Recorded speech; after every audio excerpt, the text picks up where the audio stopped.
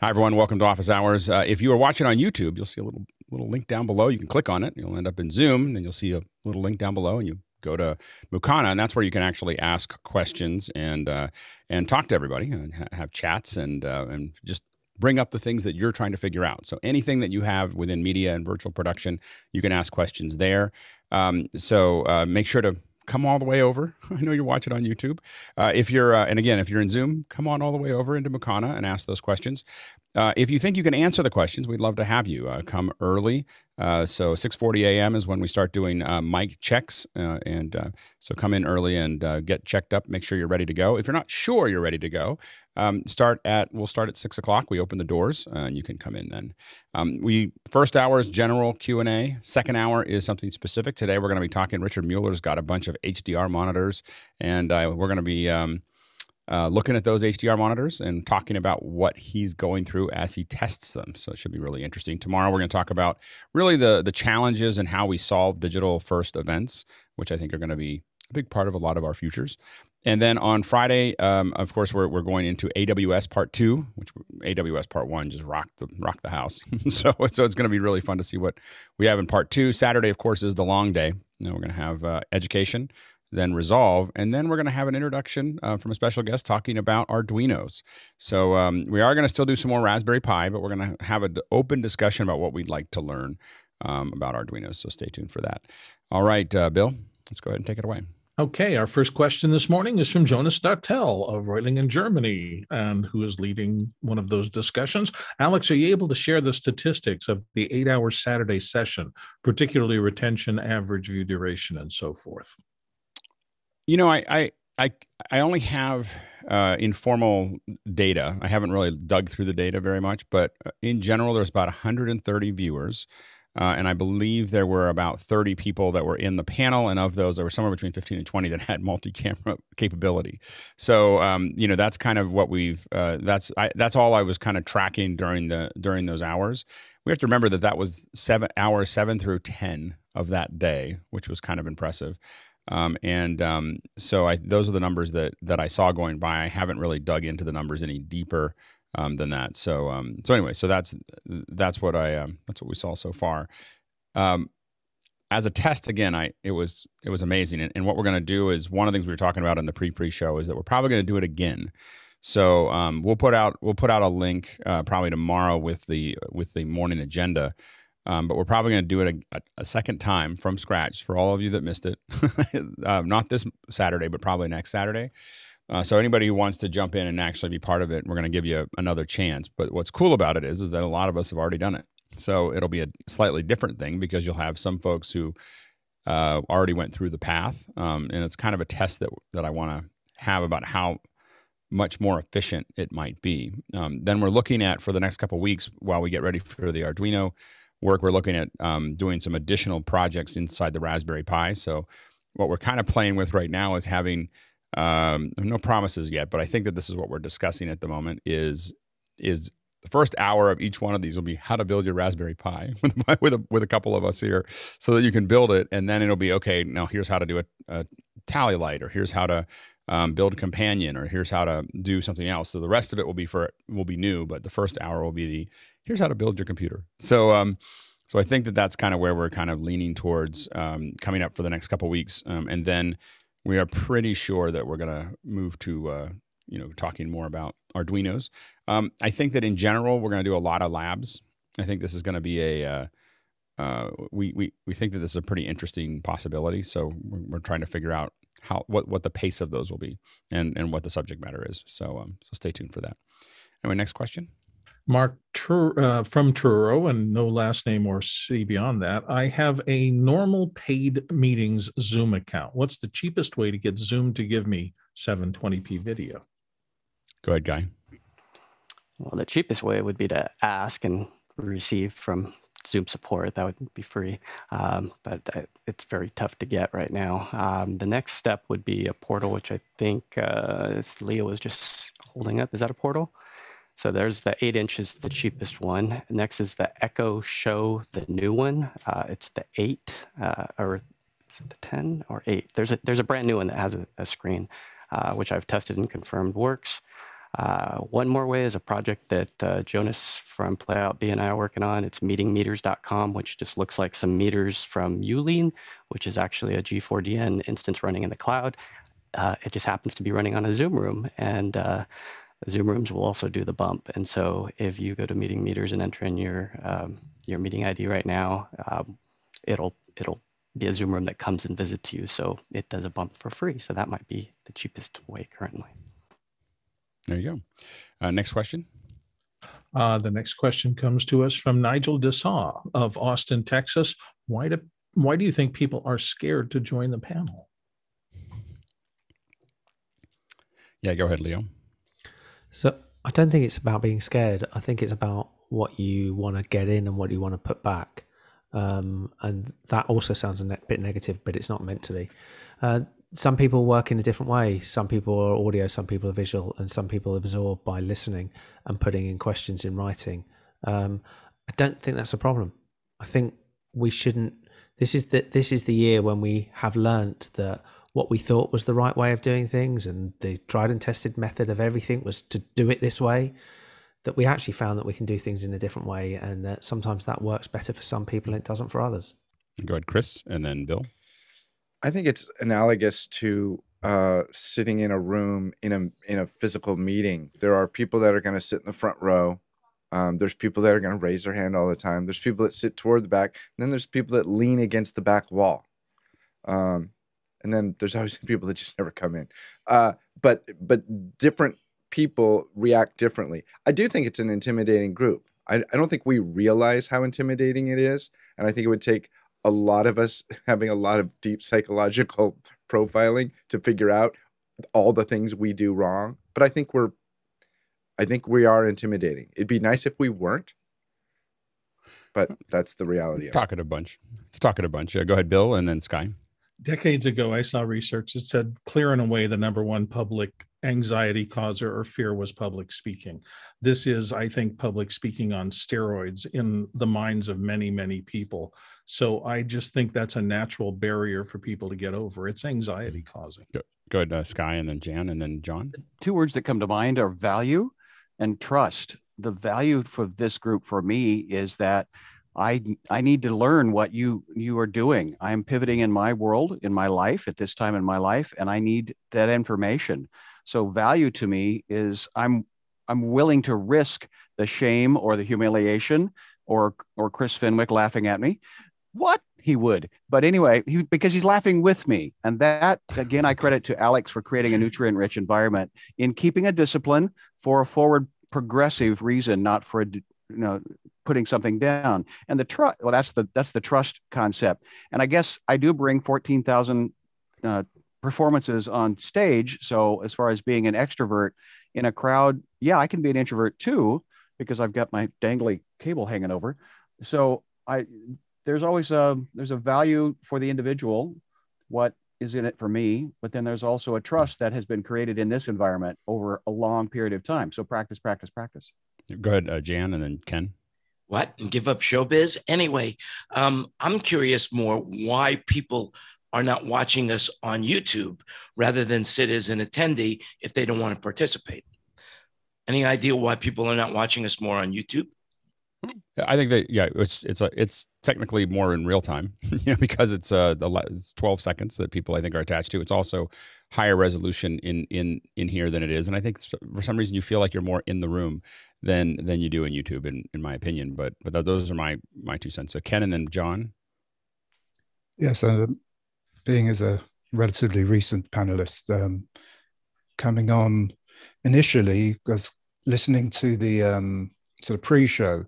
And at times there, it was like knowing when to kind of wanting to interrupt so that I could, test my setup and stuff. And I think sometimes in the pre-show, when there's a very long kind of conversation, not necessarily about, setup, it can be oh, should I interrupt? These guys all know.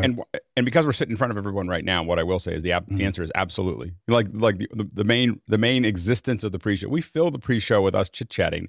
The reason to have the pre-show is to do checks. So I apologize that we don't say that more often, but the whole existence of it, if all we did was checks all from 6 a.m. to 6:40, I'd be happy. So know that's why I brought the entire goal. Yeah, I knew that. That's why I brought it up here. So that No, I'm glad you brought it up. I'm glad you brought it up. Okay. Yeah. No, it's perfect. For the record, when you say pre-show, do you mean at 5 o'clock or at 6 o'clock? No. The pre-show, like that's the first breakfast. The pre-show, that's just us hanging out. So we're happy to look at we do a lot of experimentation. We were playing with John's mic for 20 minutes, of comparing things. The pre-show is a very slow content. Like we're all kind of waking up and we're all just kind of like talking, and there's kind of this free flowing. It slowly picks up pace until we get to here. Okay, we're gonna move pretty fast when I come to you because we've taken this one for a while. John and then Stuart and then Leo, and then we'll move on. Well, again, Alex, you're playing the role of the teacher, monitor, and moderator. And what I think happens here is, some people it is hard to get in. So the new kid comes to this classroom. How do you engage them? And there's certain people who bring out other people. It's been fun to watch this, analyze it on how this impacts online teaching, because you have to have people feel invited. You have to figure out how to tone down people like me who might be going on too long. Stuart and then Leo. Yeah, just to Jan's point, there are two reasons why people would watch here instead of on YouTube. Firstly, YouTube has ads, Zoom doesn't.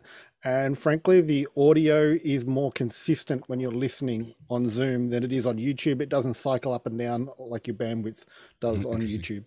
Interesting. Leo, and then I'll give. What were we gonna say, Chris? Okay, I'm just gonna say super quick. I'll give you a pointer if you guys haven't noticed. When Alex says yep, that means he wants to move on. Yep. Okay, so listen for that. Yep. That means stop talking. I got it. Let's move on. Yep. Leo. Go ahead, Leo. To that point, this is a super fast talking show. So people who don't talk fast may find it quite difficult to first join, although I would say it's very, very accommodating once you join. We try to make it, as accommodating as we can, and knowing that it is, you are in front of a lot of people. You are in front of 142 people right now. So you do have to be accountable for being ready to do that as well, because it can be as good or as bad as you make it. Next question. Nigel Dessaw of Austin, Texas says, if you have a mix of light sources, what other than trial and error is the best way of working out what color temperature you should set your camera to get the best color levels?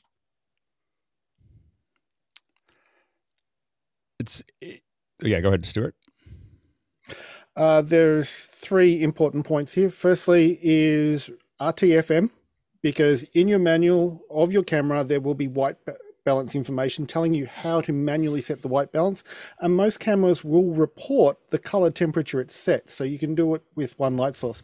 The other thing to know is, for those of you who are working with film and what have you, there are color meters exactly the same as there are light meters. So you can measure the color coming out of your lights.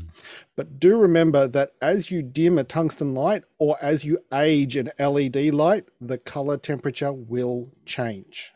Go ahead, Bill. For me, I walk into a set and the first analysis is, what can't I control? If there are big windows, I can't control what is flooding in from the outside. That's going to be daylight, 5600 Kelvin or above. So I have to work with that as my primary. If you're in serious control mode, maybe you can bring in curtains and knock it off, but you have to adjust. If I walk into a store and it's got fluorescence overhead and they're green spiky, and I'm only with tungsten lights with me, I realize I have a problem. I'm going to have to do something different. So you have to figure out what you have to begin with before you make adjustments to try to balance and get rid of everything but one tonality of light. Roscoe? Centimeter from Adam Wilt. It has the color. It'll tell you the color temperature right there. It is you can calibrate it to very expensive meters. That is but you have to have access to the expensive meters to do the calibration. And fundamentally, a color chart is super useful. like if you're going to do any real work, you need a color chart so that you can take a look at what those actual colors are doing. For Windows, you can put something like a CTO on, so that if you decide you want to do 3200 and you've got 5600 coming in, or daylight, there is film that you can put over those windows, but you do want to have a professional that's good at doing them. Otherwise, you get a lot of wrinkles and stuff if they're actually going to show up in the scene. Or you can change the bulbs to 5600. So we've gone both ways. You change the bulbs in the room, change the film on the window, or you decide that I want it to be warm here and I'm going to show a blue window. That's a creative choice. So there's a lot of bits and pieces there. But I will say that having a filmmaker will usually use a color meter, and a video person will use a chart. it's just two different styles of measuring what they're looking at. Video folks tend, because we've had scopes for so long, film. You had to look at a number and be able to get something out of it that you couldn't see. Because video folks had scopes, they tend to use them. And so it's just, but measuring them in a good color chart, like a Chroma Demond chart or something similar, or a lot of times if you're shooting for post, you can also use something like an X-Rite color checker, which I have around here somewhere, that you put in front of the footage that you're shooting. You can always correct it back to that later. But if you're doing live, you need to figure that out in real time. Yep. Next question. Nigel Dessaw is done, and we're moving on to Edwin R. Ruiz of Chicago. Hey, Alex, thank you and the panel for an incredible sense of community and learning opportunities. How does one join the discussion? The link I receive in the morning is for a webinar. I'd love to one day soon join you all. Well, the key is the webinar. We say we open at 7, we actually open at 6. It's a little bit of a speakeasy situation where we say 7, but those of you who have listened to the announcements know that at 6 o'clock we actually open up the webinar. And so the best thing to do is to come in early. You can come in as early as 5. There's hidden down at the very bottom of the email that you get after you've registered is the link to the pre-show. And you can come in and hang out with us there and ask questions. And we can do little things that we can't do in the webinar, like take over your ATEM from remotely and tweak it. And so there's a lot of little things that we can do there. But otherwise, come in between 6 and 6:30, and you don't have to. The one thing that's interesting is you don't have to come onto the panel. You can come in and join us on the panel from 6 to 6:30, see how comfortable it is, and then either go back into just say, hey, can you put me back into attendee? What's not odd, but interesting about our group is that there's a whole group of people that come at 5. Then there's another group that comes at 6, and then a bunch of them peel off, and it switches over for at 6:40 for the actual show. So it's kind of a constantly moving thing. Go ahead, Sky, real quick. Yes, just physically push the little yellow hand down there that says raise your hand. That's how you get into the panel. And then someone, go ahead. It's a good point. We don't say that very often, but it is raising your digital hand at the very beginning at 6 o'clock or through from 6 to 6:30. Raise your digital hand and then we'll pull you in. That's how you get into our little group. Next question. JJ McKenna, Santa Venetia, California says, silly suggestion, why use the color green for green screen? And note, wouldn't today be the only one to reveal them without an effect? It's the St. Patty's Day approach. Go ahead, Stuart. There's no green in human skin, so you can key against skin and not have it bleed through. And specifically, there are 3 primary colors that within our video signal: red, green, and blue. Red, as to Stuart's point, there's a lot of that in our skin, so it makes it more difficult to separate. Blue was popular for a long time because the spill tend not be as noticeable. But green has not only have we gotten good at green, but green has the most of the information within the video signal. So green is 60% of the video signal, and red and blue is where all the junk goes. So the issue is that blue is kind of the hardest thing to key. That you could use other than red because of the skin. Go ahead, Mickey, and then Bill. Yeah, for digital sensors, for most digital sensors, there's a lot more sensitivity in green compared to red and blue. But on film, the reason why they typically shoot blue screen on film is because the first layer on a negative stock that is being exposed is blue. Thus, that blue is the most sensitive. Yeah, Jan.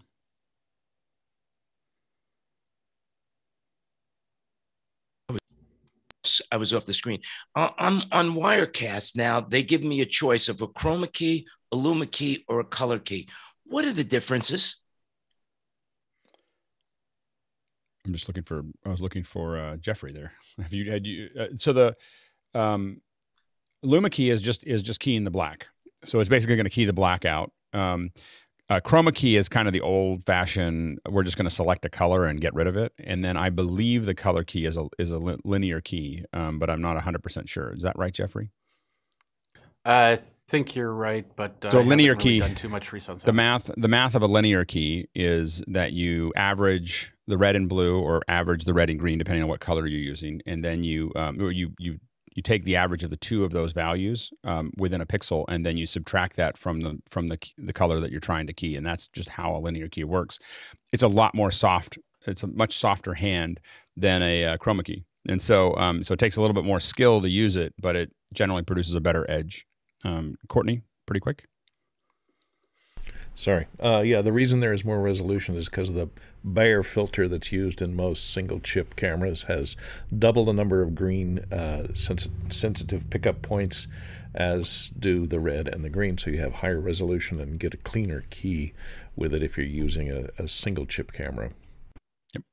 Next question.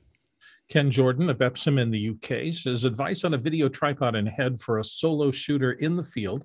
And he's looking at, Ken is looking for nature trails, coastal walks, and so forth. It needs to be lightweight, quick to deploy, and easy to set up on uneven surfaces. And it's to support a fully rigged Ursa Mini, about 6 kilograms or 13 pounds. I read you should invest the same in a video tripod as you would in quality glass. Generally, I mean, go ahead, Mickey. I've recently seen on set the new, I think they call it Active line from Sackler.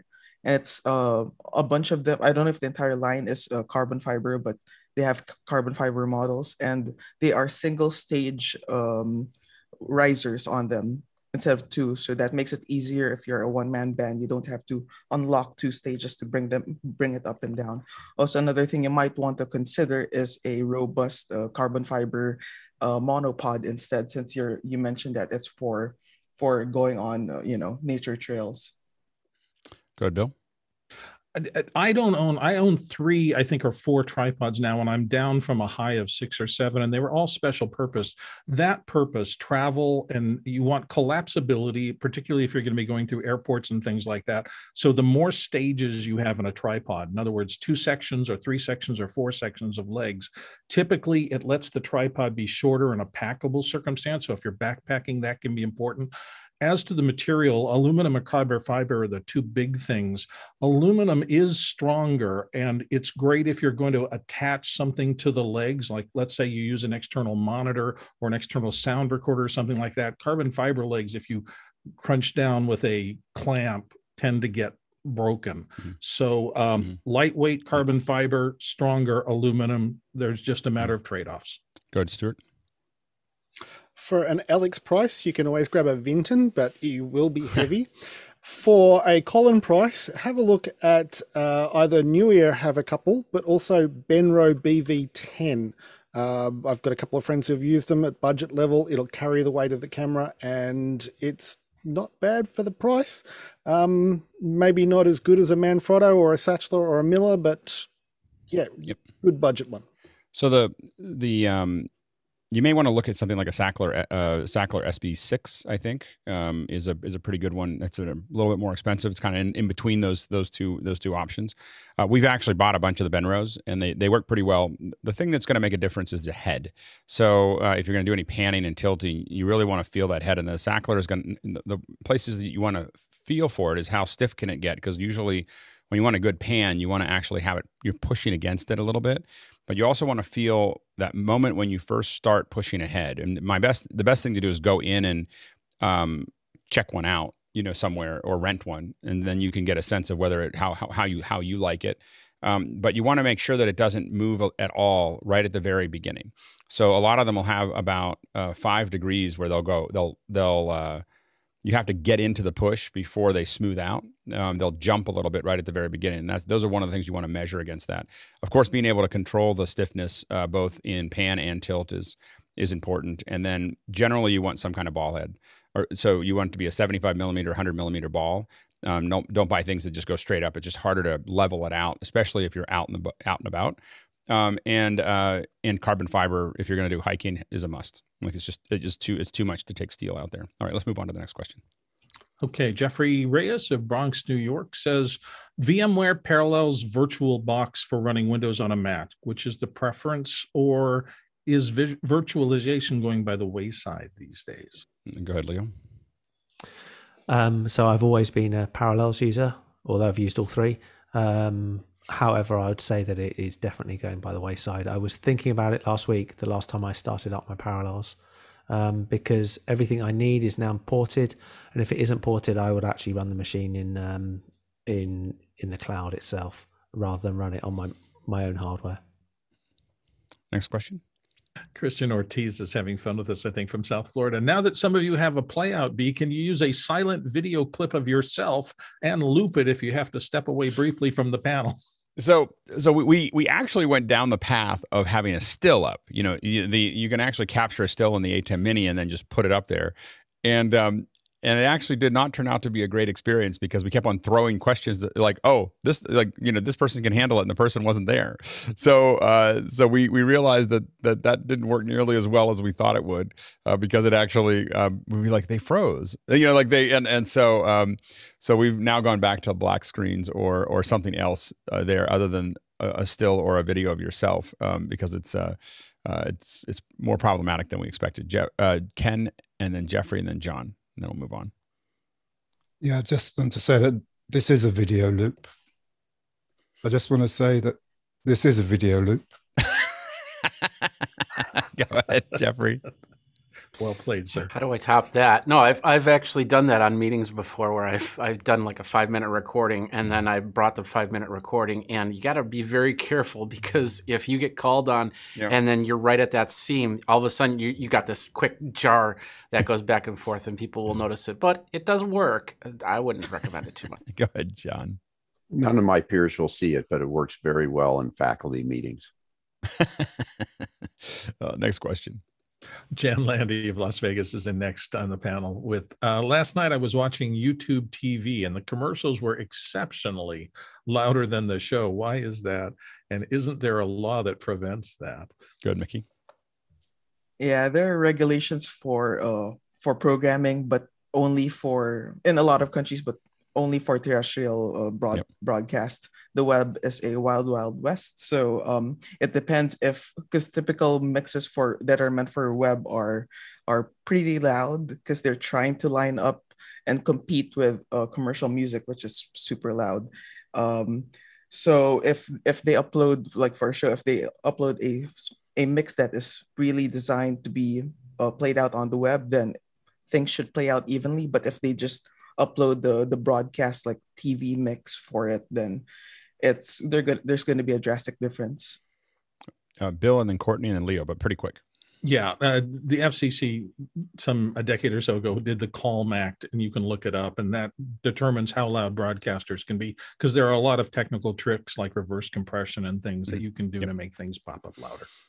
Courtney? And because of the specific targeting that YouTube uses for placement of ads, a lot of these roll-ins are coming off of an ad service, so there's no coordination as to, you know, the ad from one place may be coming from one place, and the next ad may be coming from another place, so there's no coordination between who's serving you those ads. I think YouTube is slowly replacing most of the ads from the show with their own ads. I mean, that's kind of what and the money goes back to the right place, but they are slowly replacing those out, or I think that's the goal, Leo. So very quickly, WLM meter that we've got here, which we're going at -24. When you click it to the YouTube one, it goes to -15, and that seems, if you run anything on YouTube, you see it's massively, the loudness is much higher on YouTube than anything else. I think there's also Spotify is another default setting in there. Yeah. Next question. Mark Harder of Bedford-Stuyvesant, Brooklyn, and New York says, vMix question on Windows Server Zoom audio selected as line, new tech NDI audio, and so forth. Get no audio from vMix. External and external 2 have audio device grayed out, and I can only change when using external renderer. server only has a Teradici listed for sound output. What's going on? Any ideas? Okay, ignore the can't change it and it's grayed out, because that's part of vMix for the internal renderers. That's not the thing. What I think we're looking at here is for Mark, whether he's got his buses assigned to carry through the NDI output or the NDI input all the way through to his output. If he wants to hit me up in Discord and what have you, I can always walk through my setup and he can have a look at that and see if we've got anything different, and maybe we can get a solution for him. Next question. Moving on, Chris Wilder of Lafayette, Indiana says, in building a video wall capable of displaying 300 people at a time, would you go with 6 screens doing 49 participants each, or 12 doing 25? How small is too small to be able to make out Zoom faces? Yeah, go ahead, Roscoe. Well, human resolution is in degrees of arc angle, so how close are you going to stand to the screens is the biggest issue.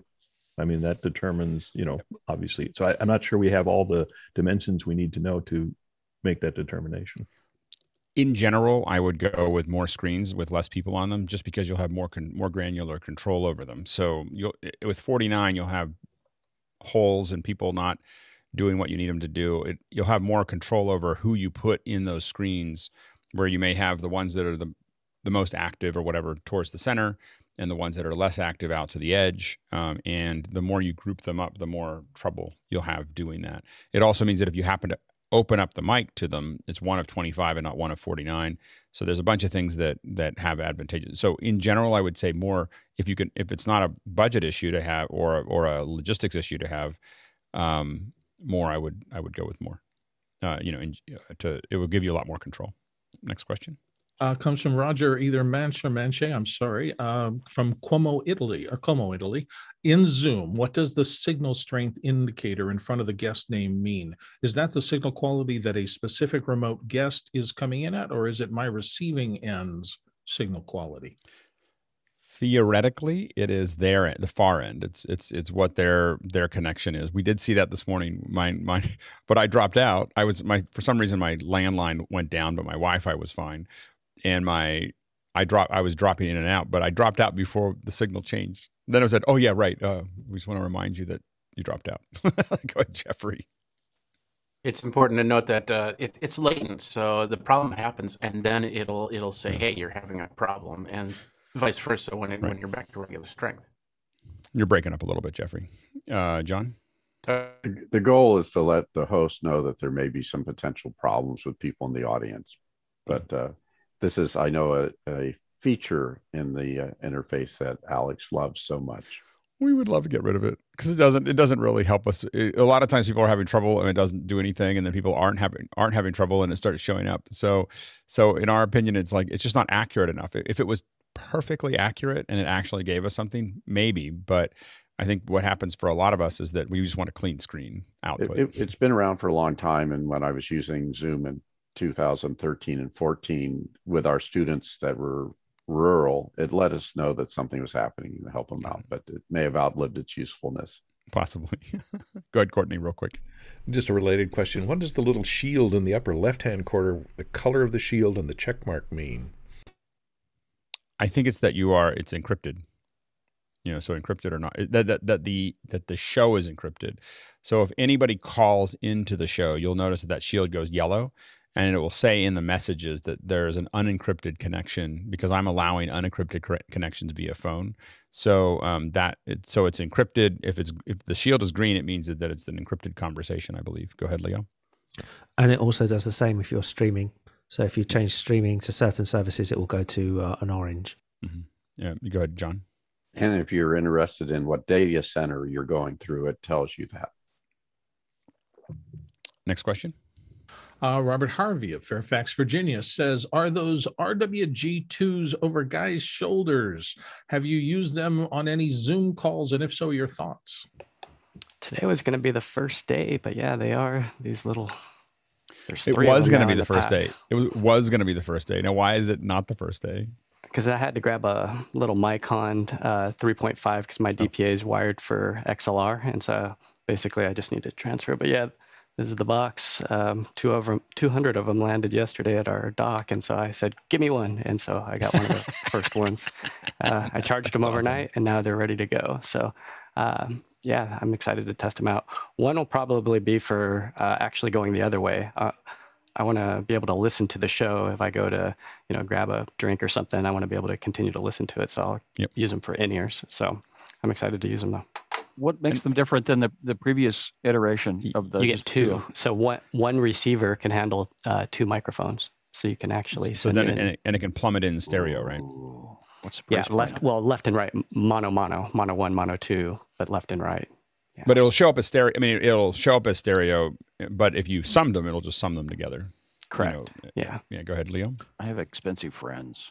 Can we get a crate of stuff from DVE over to Europe, please? Sure. Next what question. do you need? Yep. Are they switchable, or so are they a receiver transmitter switchables? Because how could you do is it 2 receivers and a monitor, or a monitor and 2 receivers? Two transmitters, 1 receiver. 2 transmitters, 1 receiver. So how are you going to? So I take. What happens if you only have one mic? What happens if you only do one mic? Does it then just you use one? Yeah, right. Just 1-to-1. Yeah, or you have. But it doesn't come like on one channel. Oh, so it's centered. It's a center pan all the way, no matter what. Actually, I haven't checked that, but it's a stereo cable, so it's. I'm sure it's got to be left and right. I mean, mono. That's the way everything is. So. I was just wondering because I use the AVXs sometimes, and I do one as a mic and the other as an IFB by just changing it and using the other side of it. So I didn't know if it was this one. You'd still need 2 receivers though. If you want to go both ways, you'd still need the 2 singles to go back and forth. Correct, but I'm going to use mine mostly for the other way, for going to listen to my in-ears. If you had 2 of those, it means that you could listen to Zoom and a talkback channel. So if you had your receiver, you could have 2 channels coming back to you as the you could be listening to the show or listening to a talkback channel that was separate. Anyway, actually, I have mine mixed and routed together. So I have you do. But I'm just saying, for some reason, if you wanted to do that, though, you could theoretically have multiple 2 different sources if you needed to. Like, so for instance, it doesn't make sense here, but what if you had? Anyway, it's interesting. Yeah, I got to think through that a little bit. Anyway, next question. Tommy Chance of St. Paul, Minnesota says those scopes you're using look great, like great tools. What are the top 3 must-have scopes? And please add the prices and what is the best bang for the buck. Audio is not to be forgotten. Oh, the top 3, if we're including audio, gets to be really complicated because there's about 3 video and 3 audio in my opinion. Go ahead, Jeff. I'll take one of the 3 for audio, and that would be a LUFS meter. Do what we're seeing with WLM, that we see a meter of level that is the closest that we have to actual human perception. Mm-hmm. All right, go ahead, Bill. I think if I only had one, I'd probably pick an RGB Parade because it helps you balance color, and it also just gives you an idea of overall signal. There was 7 more I would like to have, but that would probably be my #1 video. Yeah, for video, for me, it would be the RGB Parade is probably the most important. I think that if I have an accurate chart, then vector scope becomes important as well. Histogram is nice to have only because I like to show it to people that understand Photoshop. It doesn't mean anything to me, but it is useful for other people to see. For audio, for me, a spectrograph is useful for me, as well as the Leisure meter and levels history, which is what you're seeing here on the Uline, are some of the ones that are really important to me because level history, especially in Spectre, you can set all the colors. I think Uline will let you do this. You can set colors so that if it's too low, it shows up as one color. If it's getting close, it's another color. If it's too hot, it's another color. And the reason that's useful is if I'm looking at it across the room, I use a lot of these meters because I have video and audio meters that are 20 rooms or 20 sources that are going out. I need to be able to look over at them and just look at a color and just see if they're all purple, I know I'm good. Or all green, I know that the audio is good. If they start turning one color or another, I can very quickly go over and manage it. There you go. Next question. Gabriel Ung of Malaysia says, looking to light a 2-person dialogue scene, would you use softboxes placed at opposite sides to cross-light the speakers, or a China ball dropped in between them? Ken and Bill. Yeah, it was.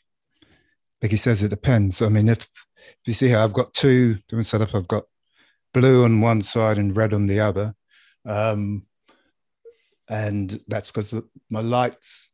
This one has a grid cone on it, so it's going to be very focused on that side, and so the other than there.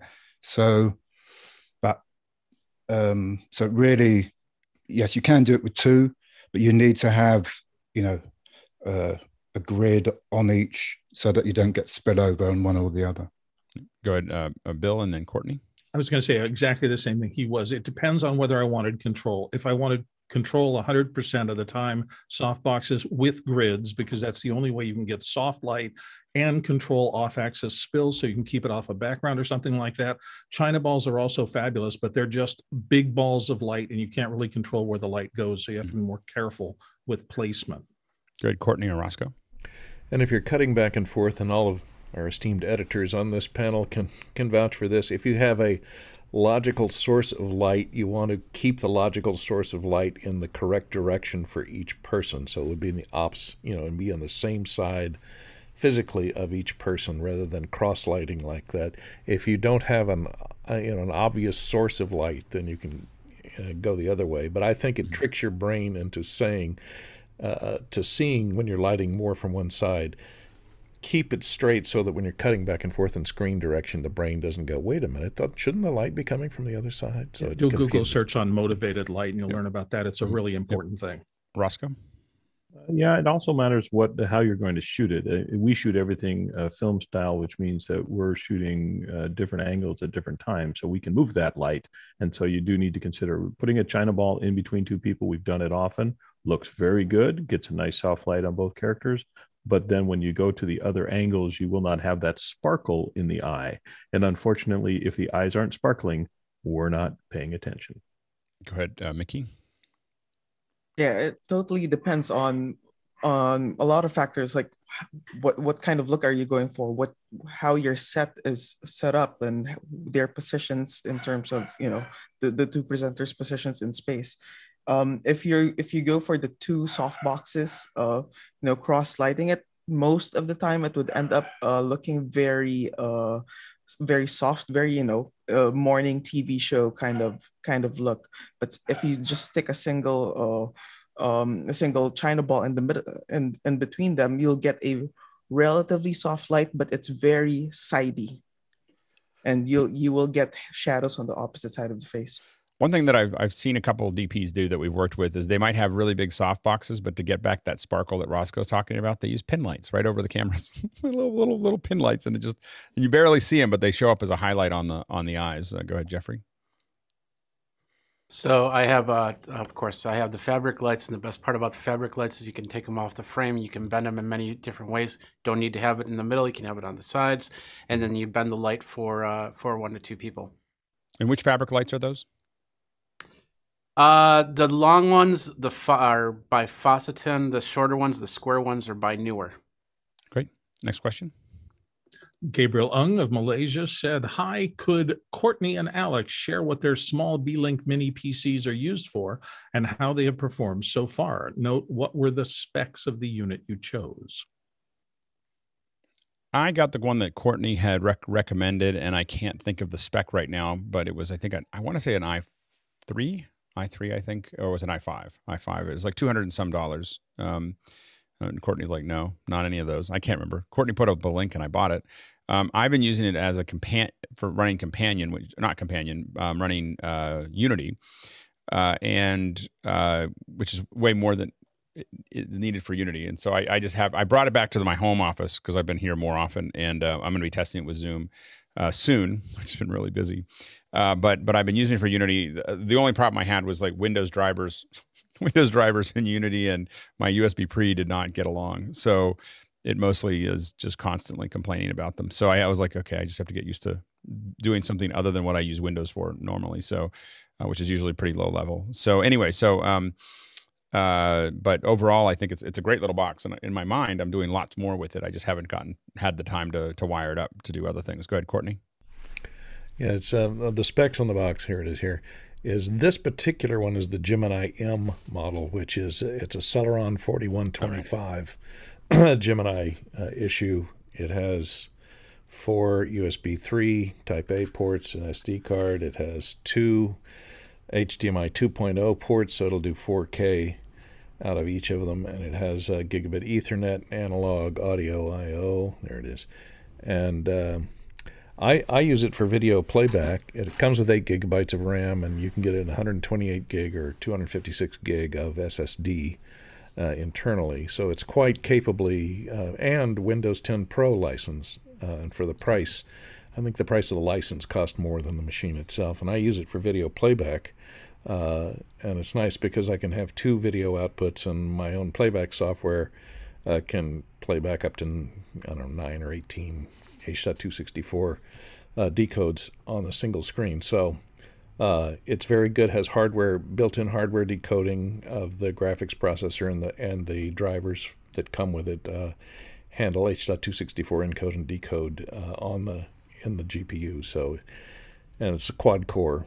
That's a quad core processor. It runs about 2.7 gigahertz in turbo speed, and I've run mine full out for days in turbo speed, and it doesn't have an overheat problem like many of the stick PCs do. So, because it has an internal fan in it. So that's what I know. It's a great little box. I mean, I definitely think it's really cool. I'm glad that you brought it up, because it's. And I haven't fully utilized it yet, but it's a good build. It feels like good build quality, and when it popped up, everything was easy about it except for connecting a USB pre 2. So, and I might point out that they do make a whole slew of products that have i5s and yeah. I almost went bigger, and then I was like, I'm just going to stick with what Courtney recommended, because I went to their site on Amazon, and I was like, oh, you could get an i9, and it's like, yeah. And I was like, I almost went down the rabbit hole of, I'm going to spend a little thing on a little PC, and then I almost spent $800 on some kind of massive little beast. But yeah, they have Ryzens, and they have yeah, they go a long way. A lot of different ones, and they also go down. I've been looking at some of them that are like $130 that we might be able to use for something like Unity once I figure out how to get. They have an Atom processor. It's about 124, including Windows. So. Yeah. Next question. TJ Asher in Minneapolis says, since the battery life of the Blackmagic Pocket Cinema 6K is so awful, please recommend an external battery solution for me. Gold mount, V mount, Sony F970, something else. Go ahead, Bill. So I used to use gold mounts and or V-mount batteries, and I got so tired of lugging around those big units and the big chargers that about maybe 8-9 years ago, I just said, I'm going to get rid of all that stuff, and I'm moving to Sony batteries, and I'm going to use one of 2 types. I'm going to use the F950s, which power a lot of stuff, and then the M series also, I think, is actually higher density and a smaller form factor for the same amount of power. And I think in almost everything I've run into since then, there's a plate to adapt those to the kind of power that I need. Your mileage may vary, but that's been my strategy. Go ahead, Mickey. Between the gold mount and V mount, I personally like the locking mechanism of gold mount a lot more. It feels way more secure than V mount. But in terms of what I would recommend you go for is take a look at what you have access to in your community. Like if you already have V mounts, it of course makes sense to just continue on that system. Or if the people you regularly work with use gold mounts or V mounts, go with what they have so that you can, if you need more, rent from them, or if they need more, they can rent from you as well. Yeah, I had a juice box for the Blackmagic camera that I took all over the world, and the nice thing about it was I didn't get any trouble in TSA, which was the customs and TSA and everything else, and somehow it's been discontinued. So there must have been something wrong with it, but I use it all the time because it also has a USB out, so I could power a lot of things with it. Go ahead, Sky, and then Guy. When I bought mine, I got it from Guy actually, and it is a V mount, but it also has a hot shoe on the bottom that I can physically just mount it underneath. So it's about the same size as the camera. So you're doubling your physical, and that's the one. And it's a magical little box because it also has an output that connects to the battery form factor. So it just goes right up into that's my kit. That is exactly my kit right there. It's got the USB exits on the side, and the little green connector there allows me to just plug it straight into the wall. So I can recharge it. It's fairly quick. That's the magical part right there. It's got the little plate that just mounts it right up, or you can plug it on the side. So you can, and what I loved about it was, yeah, those little batteries that come with the kit, they last about a second, life of a fruit fly. That sucker will go for like 5 hours. Mickey? Oh, I'm sorry, Guy. Yeah. Guy was next. I guess Guy was showing. Yeah, that's what I was going to show, is this same exact cord. It's about $200. Is that $200?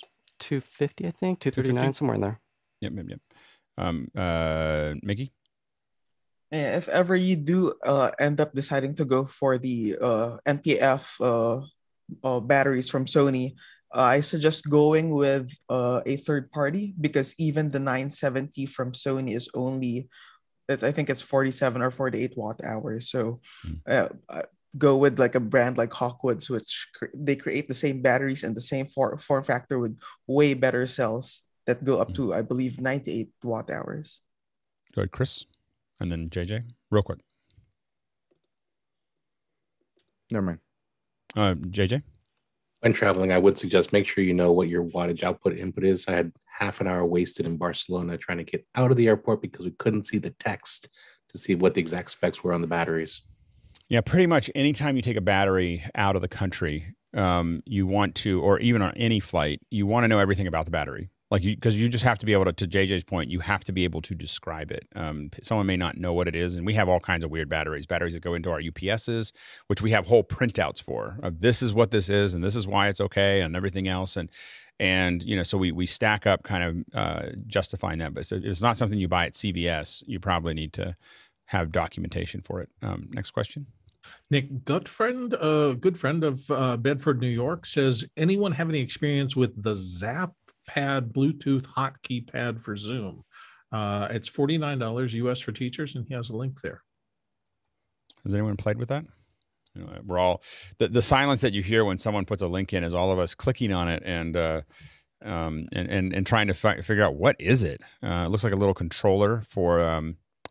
It looks like it basically what you would get for Zoom if you didn't have a Stream Deck. That's a. I mean, it's less expensive too. So it's a. It looks like it's just dedicated to that. Go ahead, Jeff. I would just wonder whether the mute button is the mute on-off hotkey, or if it's the spacebar temporary unmute that we've found to be unreliable. Or if it's using the API and just ignoring all the. If it's not, it could be using. I mean, what the cool version of this would be that it's a direct link to Zoom. And it will do, it's not trying to do any hotkeys. So, but we don't know. It's a Bluetooth device. I imagine it's probably just mimicking a keyboard. Oh, yeah, probably. Yeah, if it's just Bluetooth without anything to install, you're right. Next question. Greg Yotes, Gridley, Kansas. To help with audio, do you think the Zoom noise canceling is best, or somewhere else in the sound chain? Jeff? Best is to not do any noise canceling at all, not to require any noise canceling. And to do that, you need to be listening on headphones. And yes, Jeff's absolutely right. Having a great environment with a great mic is the best. The second best is to have something in the hardware or pre-chain that is going to do it where you have a lot of control. That'd be the second best. If you don't have those two things, then the Zoom noise cancellation is actually really good. Like it does a really good job. It's just a little heavy-handed at times. Go ahead, Leo. Yes, so I would say there's a difference I would argue about noise cancelling and echo cancellation. The Zoom echo cancellation in particular is very, very good, because it actually listens to both ways that you're coming in and out. And particularly, you'll be amazed at how many times I have people, when we turn it off, we realize that they've been sending us everything that we've been sending them, but it has dealt with it enough so that the call or the event that we're running can work. Yeah, the noise cancellation is also very good as well. Again, in the same way that this conversation that we have here works really well, is almost all of us are wearing headphones. Not all of us, but almost all of us, which allows a much more full duplex connection. Whereas if you have echo cancellation across everyone, it tends to cancel other people out if there's kind of a cacophony.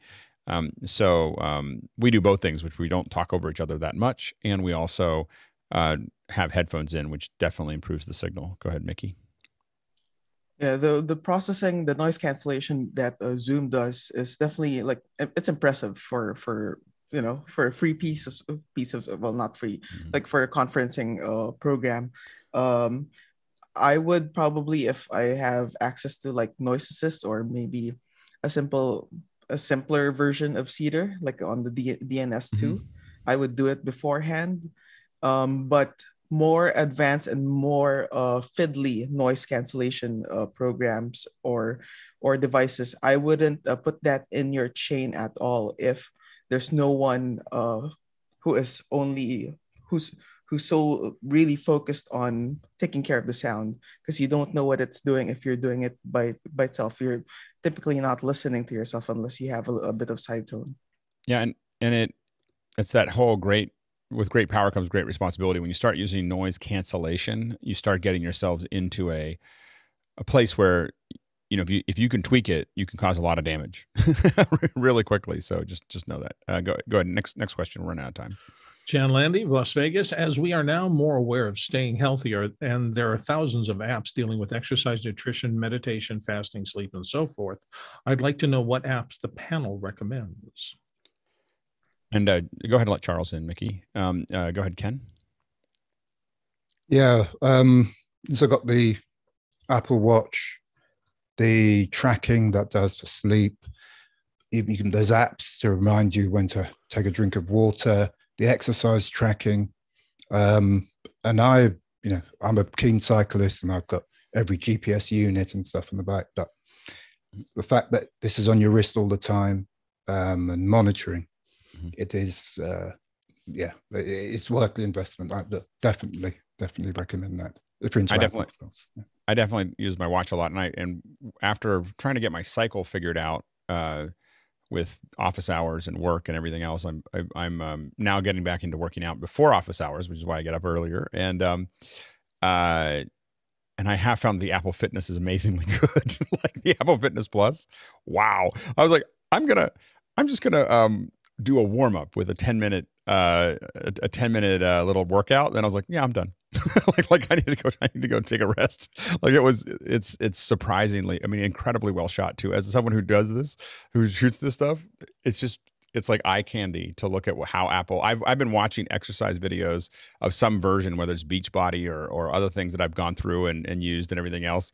And the Apple ones are just stunningly well shot. And so I'm pretty sure they must have originated that all in 4K, and everything's perfectly lit and the sound is perfect. And I'm just like, oh, this is very Apple.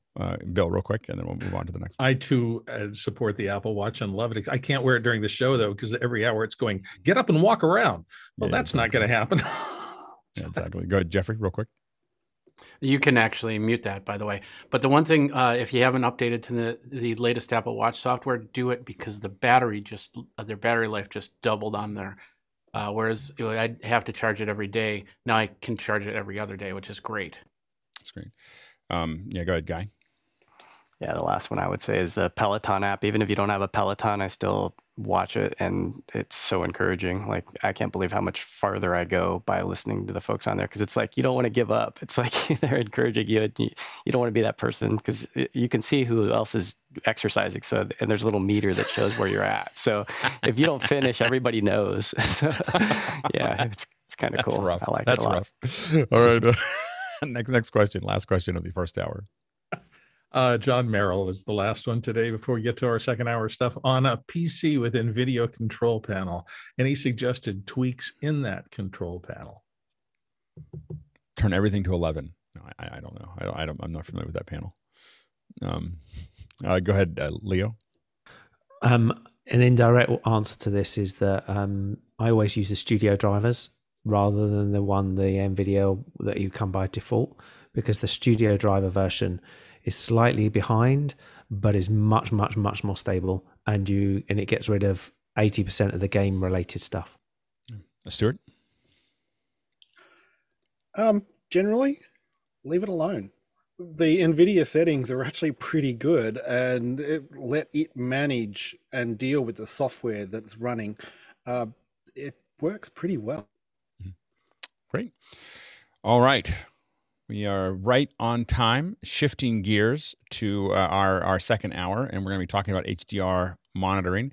And Richard, this came up because I had something else planned for this week, but Richard told me he's got a whole bunch of monitors, and I was like, oh, this is a good opportunity to have a kind of a deep conversation with it. Charles is here as well, and Charles, for those of you who don't know, we have a term of measurement of cost, and that's an Alex is $700, a Mickey is $3,200, and a Charles is $11,000 because of the of his monitor. So Charles spends a lot on monitors, and anyway, so we wanted to make sure he's part of that conversation as well.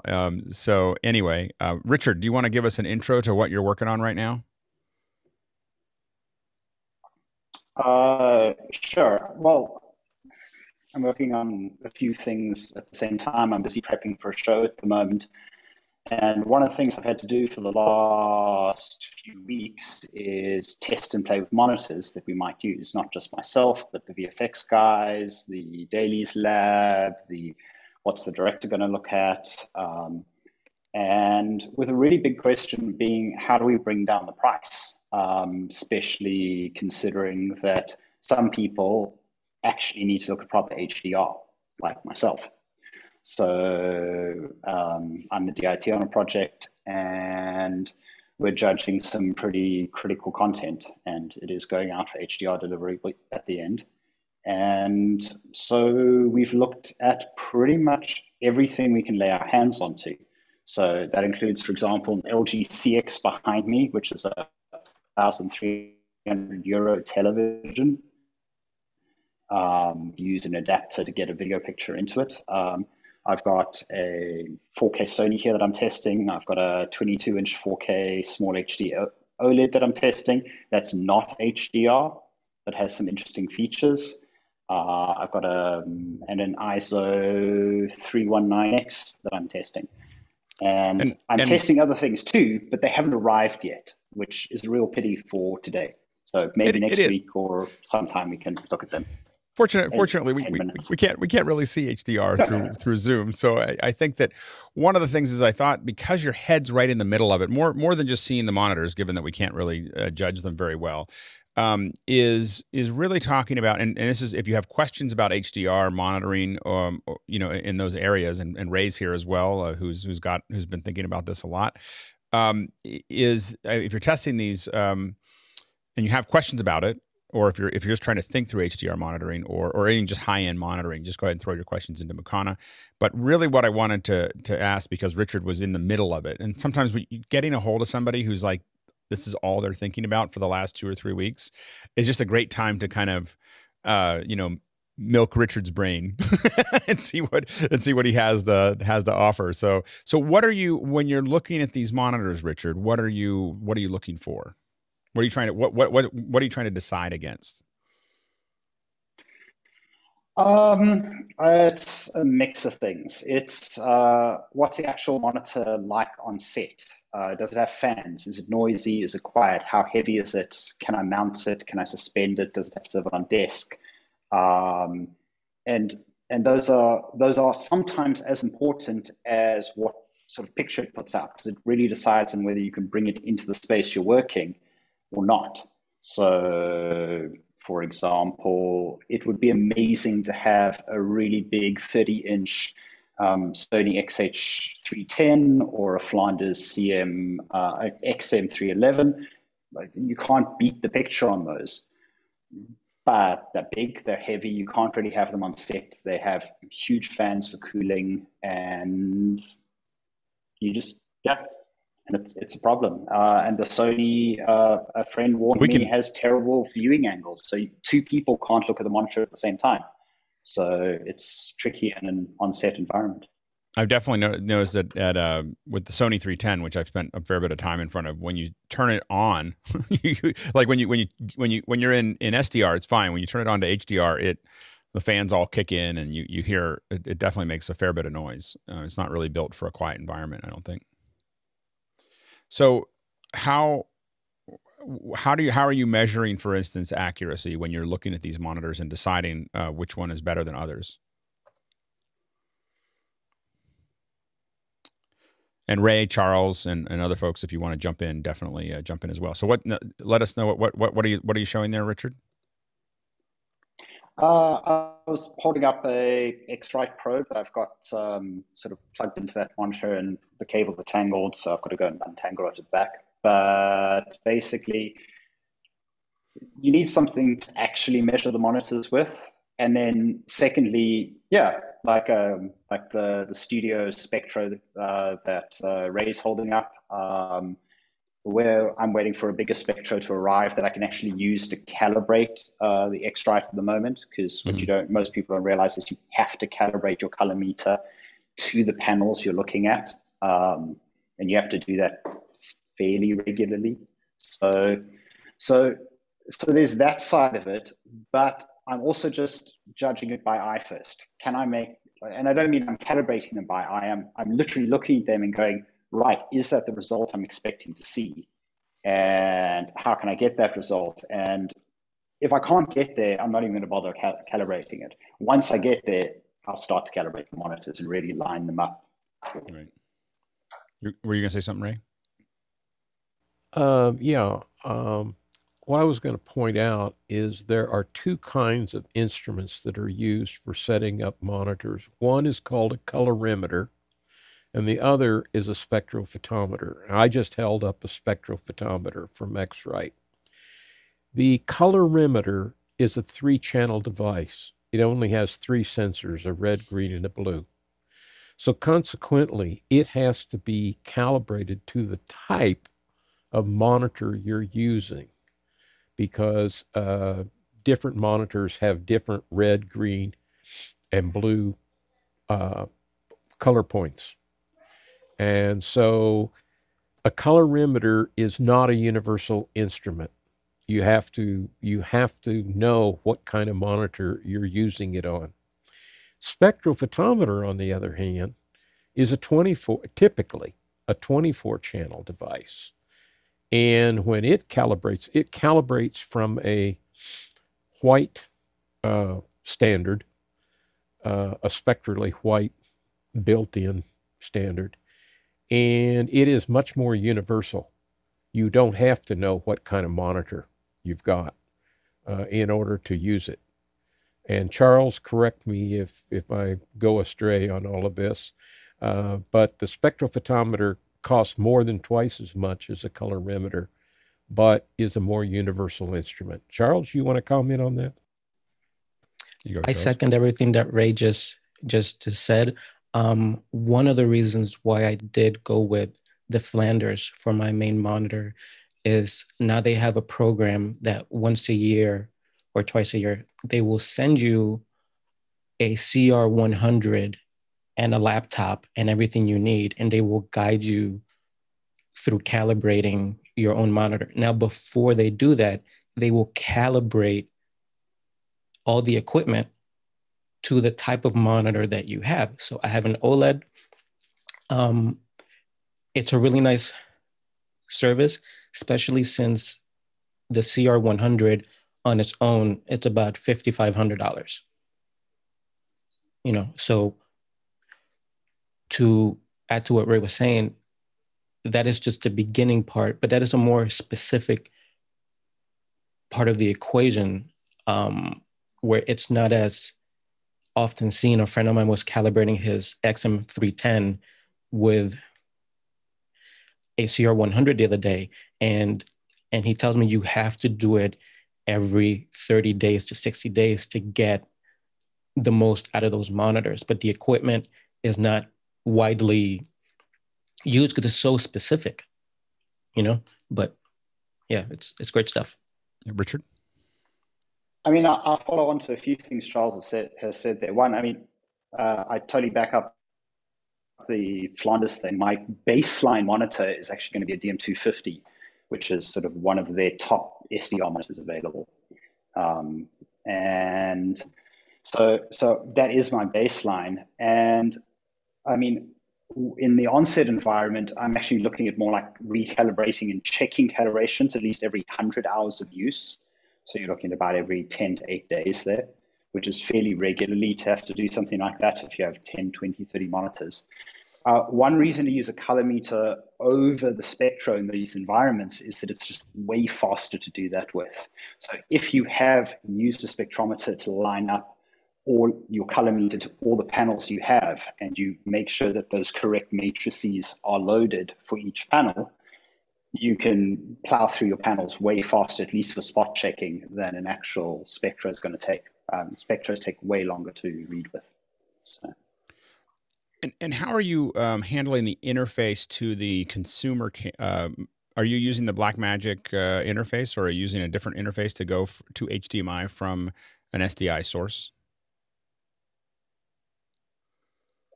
Yeah, so for the moment, I'm literally going straight into that LG with a multi-view, just a multi-view via HDMI into it.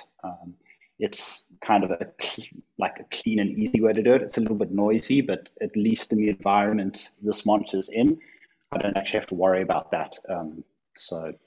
But normally that device, you might even be able to hear it off my earpod, is way too loud to have a Blackmagic like that on set. So you'd have to run as something else.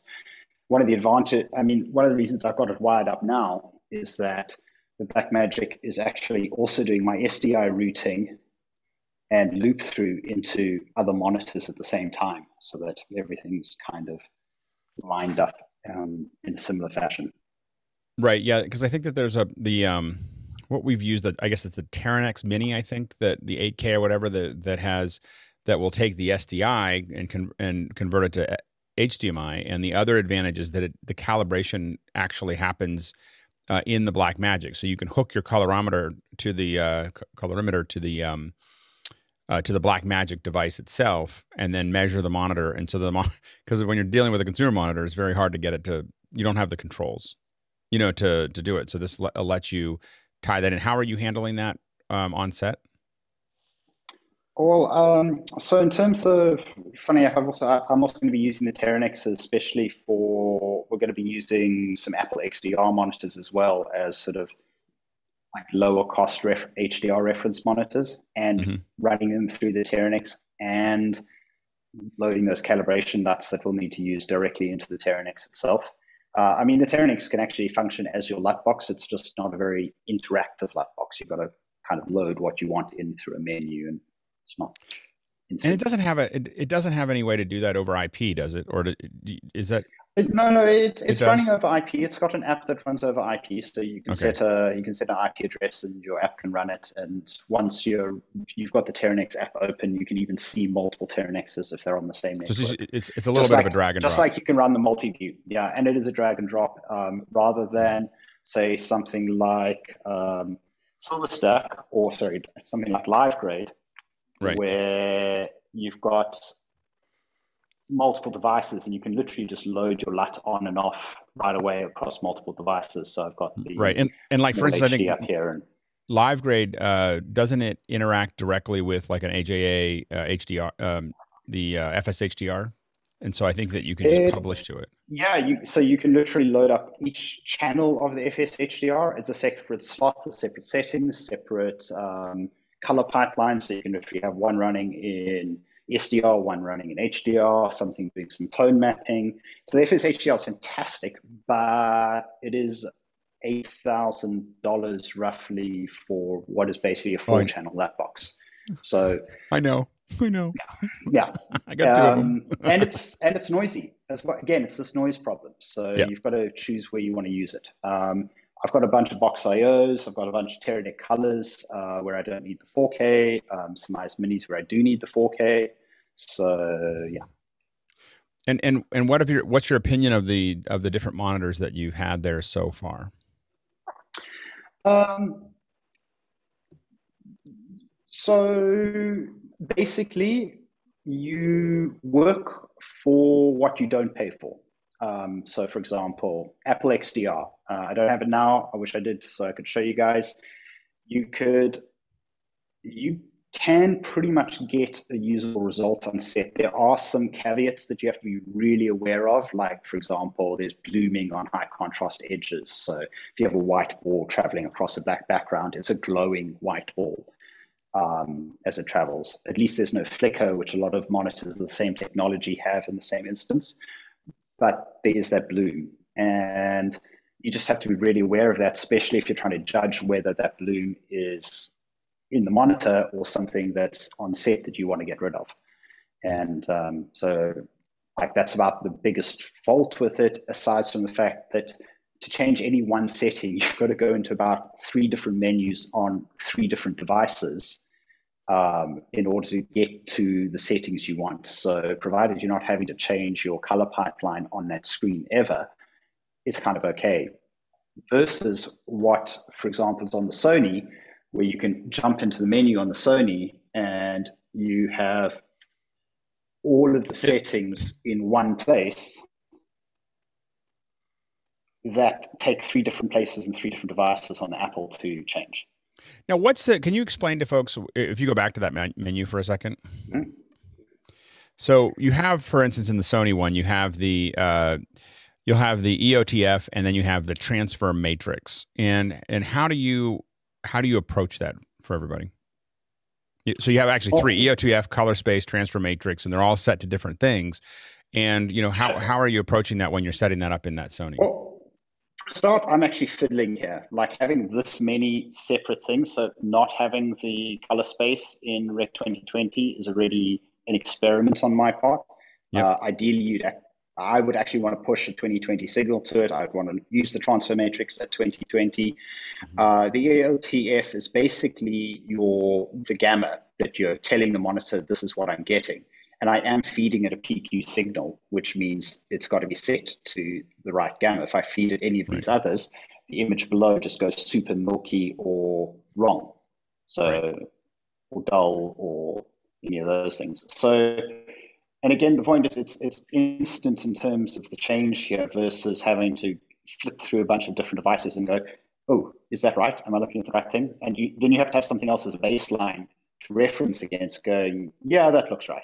And then, well, and I will admit on YouTube that it was, I went into the Sony into the 310 and on set the first time I approached it, we had somebody else come in and work on some of the monitors, but I was just like, I got to make sure it looks like what I'm seeing on set, and so while I went to places that I didn't expect to, I got to a point where I felt like the monitor was accurate, and it was, for what we were producing, I was comparing it to our stream, comparing it to our pipeline, comparing it to the different things. And I didn't have it set, and I may have had it set incorrectly, but that I knew that the most important part for me was that my monitor matched my stream, like it's, these two things are, so I have some frame of reference, but I was curious how people are approaching that process.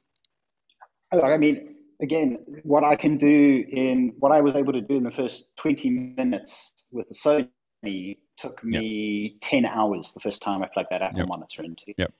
And that's that price, and that's literally just the price difference between a €9,000 device and basically a 6,500 once you calculate the Teranex in for the Apple. I mean, that's a €3,000 price difference, and there was 10 hours gone from my day. So Charles.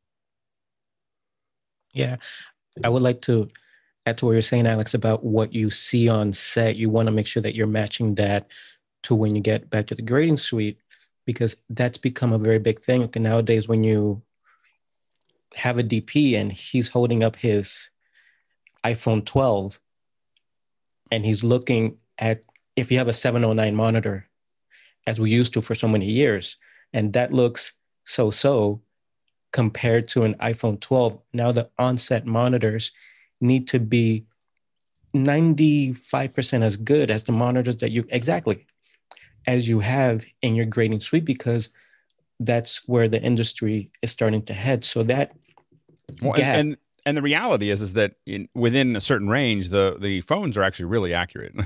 Apple actually has more money to spend than most people on the quality of the monitor. It's a very small monitor, but the quality of the color, is actually, I find, pretty accurate. What's your opinion, Charles? It is as spot on as I've seen outside of a 310. So that's why I'm very excited to see what they do with the new iPad Pro. Right. If they can get that as close, I'm buying 2 or 3 of them just for set use and And I know that we've even taken the last iPad. It has been better. It's pretty close. We've given that to folks that need to just see it, because it's better than the monitor they had sitting in front of them, to your point. Go ahead, Courtney, and then Stuart. Yeah, you said something, Alex, about adjusting the monitor so it matches what you see on the set. And I know that you have some degree of color blindness. How do you account for that in adjusting it? Or does your color blindness treat both the monitor and what you see live on the set? Can you still equate the two? So I can't quite figure out color blindness, and so I'm for those listening, I have a little bit of a red green, the typical red green color blindness. The interesting thing about it is that I still pick out an awful lot of colors that other people don't see. So I think that somehow my brain adjusts for a lot of it, because I still tend to find myself more picky about color than people that are sometimes, other than Charles, doing color. Like, I'll pick at things that are green, that are red, that are those things. So it's not like I can't see red and green. And it's when they get close together that I have a little, I haven't quite figured it out. Now, so what I'm looking for is not so much what's on the set, but what's on my stream. So I have this thing where I'm streaming out somewhere, and I'm looking at the two looking the same. And again, even though I have some genetic shortcomings, I tend to be as accurate or more accurate than most people that I'm working with, except when my monitors miss set wrong, which happened recently. Anyway, Stuart and then Ray. Yeah, just to Charles's point before with the phone monitors and what have you, there is a fair bit of conjecture that small HD's 502 on camera EVF is actually using the same screen as one of the iPhones. It makes sense because it's a screen people are familiar with, and the amount that have been made for manufacturing the phones means to the people manufacturing the EVFs, buying those screens is cheap. Right? And it's a good quality screen with good colors. Yeah, go ahead, Ray. Yeah, I want to address color blindness for a moment. I would like to know, Alex, how you know you are deficient in color blindness. Are you using the dot pattern Ishihara test? Yeah, that's the dot. It's the dot pattern. Okay, let me tell you something, because this is very close to my heart. Yeah. Have you ever taken the 100 hue Munsell test? I haven't. Okay, you should find it. There's one online. Mm-hmm. Okay, you can do it on your monitor. Take it. Because let me explain something. You may be a very, very unique person. I know I'm a unique person. My mom told me that the whole time when I was growing up, that I was a very unique person. So, and I said, doggone it, I'm unique. Go ahead. Well, Ray. I am one of these people. One of the things that got me into color science is the fact that when I went for my commercial license, I took the Ishihara test, and they said, what number do you see? And I could see two numbers in each plate. And I said, well, if I look at it this way, I see this number. If I look at it this way, I see another. And the deal is, the way that test works is there is a number where the luminance is different, and there's a number where the color is different, all right? And they'd say, well, you have to pick one. And I'd pick it, and they said, well, you're red-green colorblind. And I said, well, I don't get it. I've worked with color-coded resistors. I've set up color televisions, and I don't seem to have any problems. So what's going on? So they sent me to a specialist who gave me this other test. He said, you are an anomalous trichromat. There's dichromats, okay? He said, we don't know exactly what's going on, but the, quote, normal person sees color difference much stronger than luminance difference. You don't. You see them about equally. And he taught me how to pass the Ishihara test. Now, if you're colorblind, you can't be taught how to do it. But he said, look at the background color. If the background color's green, only pay attention to the red number. Okay? Yeah. And from then on, I was okay. But any rate, what you want to do, everybody should do this, is look up the Munsell 100 hue test.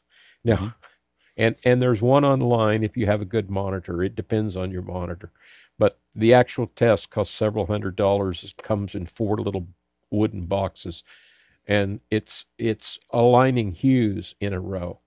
And there's a 16 hue test that's smaller and cheaper. Anyway, this is an aside, but the 100 hue test has 88 hues in it. Okay. Anyway, it will very specifically diagnose exactly what areas you are weak in and so forth. And I pass it. I am, according to it, I am not colorblind. Well, there you go. I'll have to check it out. You want to check it out because you might be one of these people. They're very rare. Well, you know, I was really glad because I wore my red shirt today, and I just wanted to know.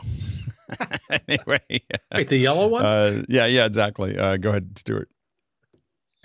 Yep. While Ray was talking, I found the color test, and the link is now in Mukana. And Christian Ortiz has found the Ishihara test and put the link in there, so everybody can find that. There we go. All right, back to monitors, this is an important conversation. I'll let that one roll a little bit because it's knowing that you are seeing something and how much you should trust it. I definitely don't trust my own eyes because of what I do. I have somebody else look. I don't do the final color unless I'm just looking at scopes. So if I'm color correcting cameras, I'm doing it by math, not by look, and partially because of that. Anyway, so now we've got a couple questions that have rolled up. If you've got questions, make sure to ask them. Ken Jordan said, I'm impressed with the Blackmagic Video Assist 7-inch 12G HDR, but how accurate is it? Have you guys played with those at all? Have you played with the 7-inch 12G? Go ahead, Charles. It's good to show you your highlights and measurement. As far as color, it's only a guide. So you'll use that guide, and then when you go back to your main monitor in the suite, then you can compare, do some tests beforehand to make sure that they are as close as you need to match your main grading monitor. And Richard, so you want to look at all these colors that on set, but when you know that you're going to have someone like Charles in the background that's going to end up doing the color correction, is it most important to know that you're close enough that it's actually you're going to pull it off, as opposed to being 100% accurate on set? What's the importance of the accuracy on set?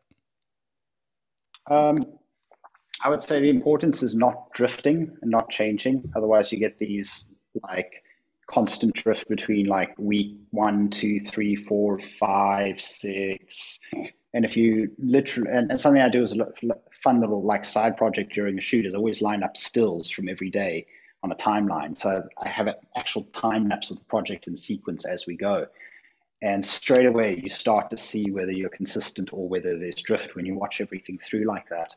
And because if we're making decisions and we're pushing on set in terms of lighting, so not even getting into color decisions about grading on set and things like that, we're just making lighting decisions, and you start having drift on your monitors, it's going to affect the overall look of your film and how much work the colorist has to do on the far end. And I think one of the biggest emphasis we follow is we're trying to minimize the amount of correction work later.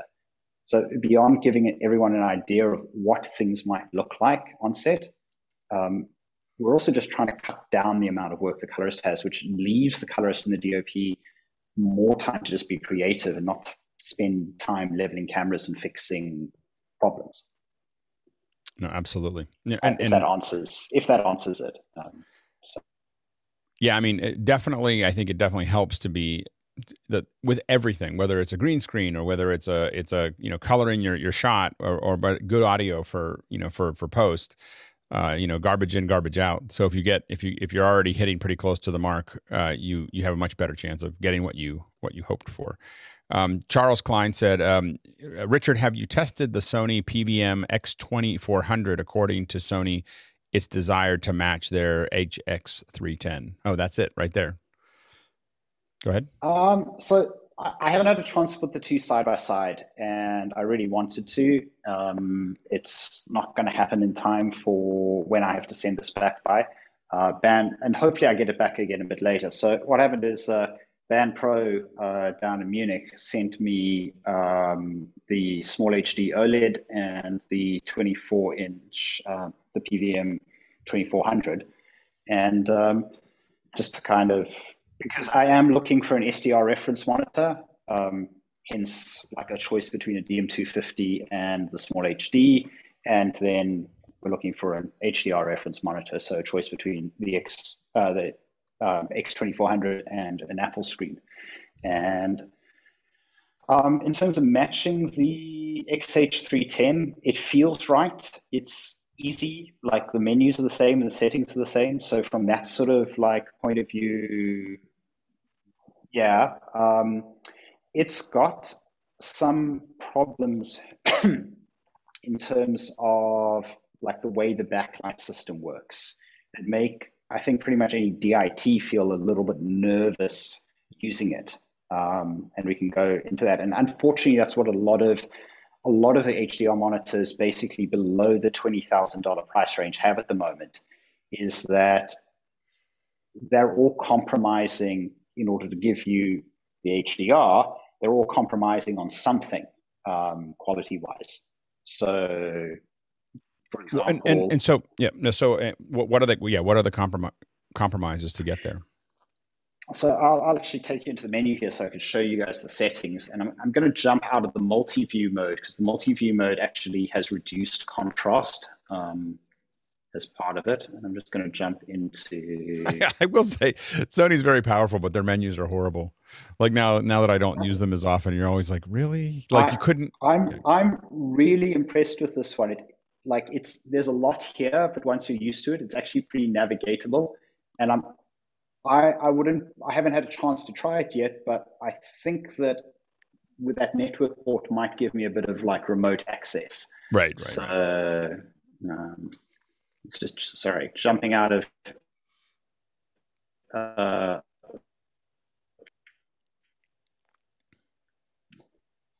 and I've got a semi HDR picture up here. A friend of mine's face is blurred, and this is an actual HDR image, which is kind of good to show off. So what I would do with that is I need to jump down here now, and I want to get a little bit of a black reference to actually show you against the monitor in terms of like the level of lift. So when the menu's open, everything's lifted quite intensively. The moment you jump out of the menu, it can snap or change differently. So let's call that pure black on there versus the backlight level. And let's change to a SDR setting.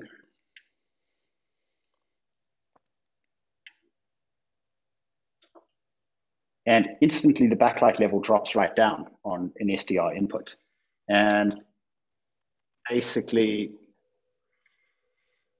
so it's got several backlight modes. Yeah.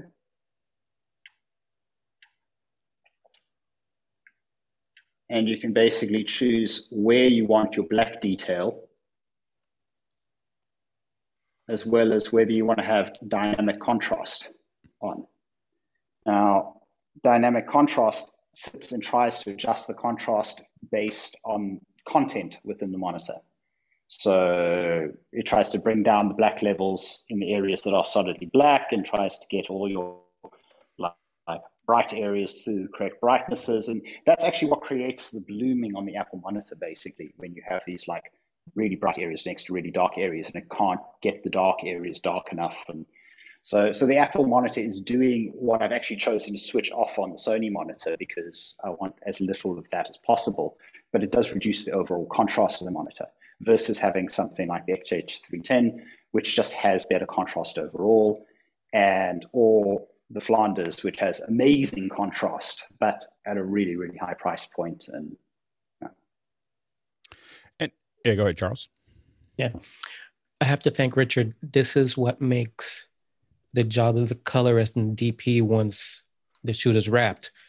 As you said before, you get to focus on the creativity and the story that you're trying to tell through the images instead of trying to find where things went wrong or shifted. Like the work that's done pre-production, like a lot of the magic is really happening there. So like I thank you, Richard, because this is not what a lot of people get to see, like the weeks and work of just testing and retesting and let this and let that. So thank you, man. Well, and it's one of the things that I think we try to do more and more here in office hours is having all of us understand everybody else's problems, or what everybody else is going through to make this work, so that we have a better. I think that one of the problems we see a lot is a camera operator or going out to shoot. If they don't edit, they don't know what they're shooting for, and they don't leave enough head and tail. They don't leave enough this. They don't do the setup things. Once they've edited, they understand what that is. And so the more we can discuss these things, the better, so that we understand why they're important. Richard, obviously, and Charles understand it, but I think a lot of us going into a film shoot might not, be as sensitive, to what those things are. Go ahead, Courtney. And Richard, I might point out that your viewing environment today, unfortunately, to be able to see you on this call, is probably the worst you could possibly have, as a white room with a big window. And the question is, do you have normally on set? Do you use an igloo or a viewing tent to put the DP and the director in for viewing, or dip for critical viewing? We're in studio. We're in a very black studio, like literally black walls everywhere, for the crew staging areas. And I have a tent in there. So to answer the question, yes, absolutely. And I mean, a few people have said, but you're looking at HDR, you're going to need a tent. And like, there's this mindset that HDR is always brighter. And with HDR, actually your viewing environment becomes twice as strict, because now what happens is that where people have been putting their monitor brightnesses up before in order to like see what's on them, and like I run around sticking big not calibrated stickers on the top of those monitors whenever people start doing that stuff. They can't do that on an HDR monitor because the monitor is already at max brightness, and you're now controlling the contrast people are seeing more critically. So if you look at something that's lit to not be brighter than than normal SDR, if you're looking at dark, shadowy, moody content, it's actually going to look darker than people are used to seeing it on an HDR monitor. So so viewing environment is super critical. But yeah, I had to sneak off to a quieter office than the studio in order to jump in today. So, well, we definitely appreciate it. Stuart, did you have your hand up?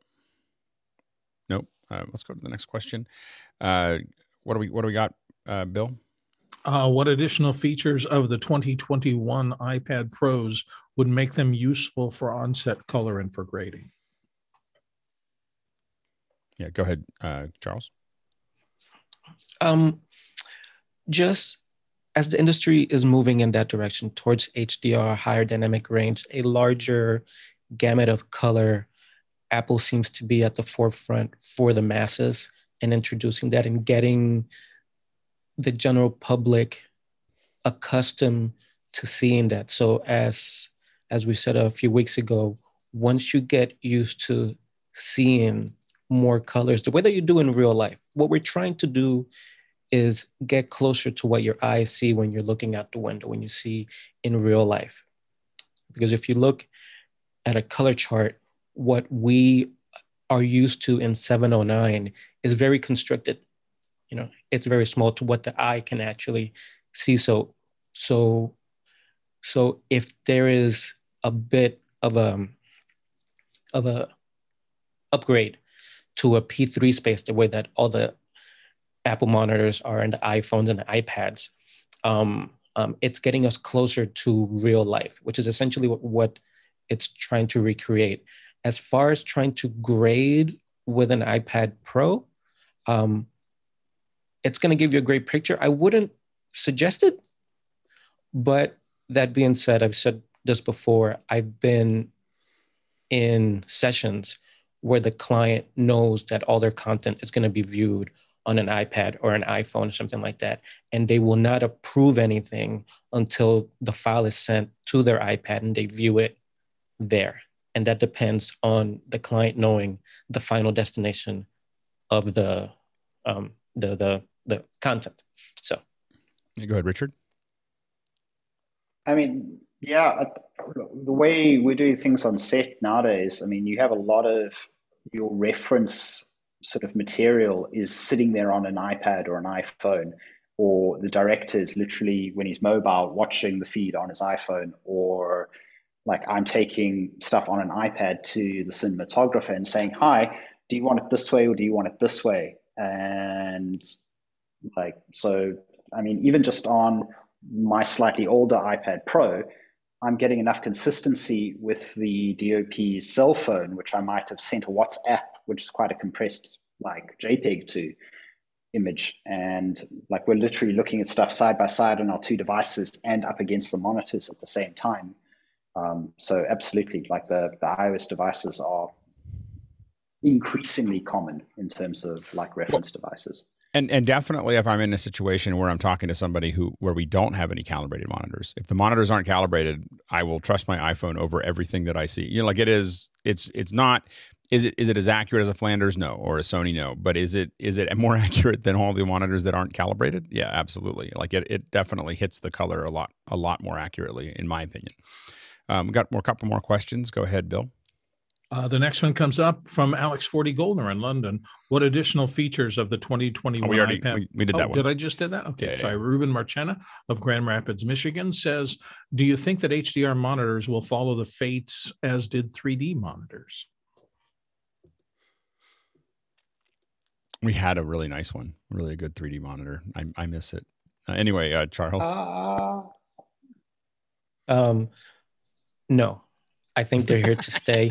That's sort of a wrap on that, because it's technically closer to the way that the eye sees light, which is a logarithmic scale. For the longest time in 709, we were looking at sort of like a linear scope scale, but now we're closer to real life. So yeah, this is not going anywhere. It's just going to get brighter. Yep, Courtney.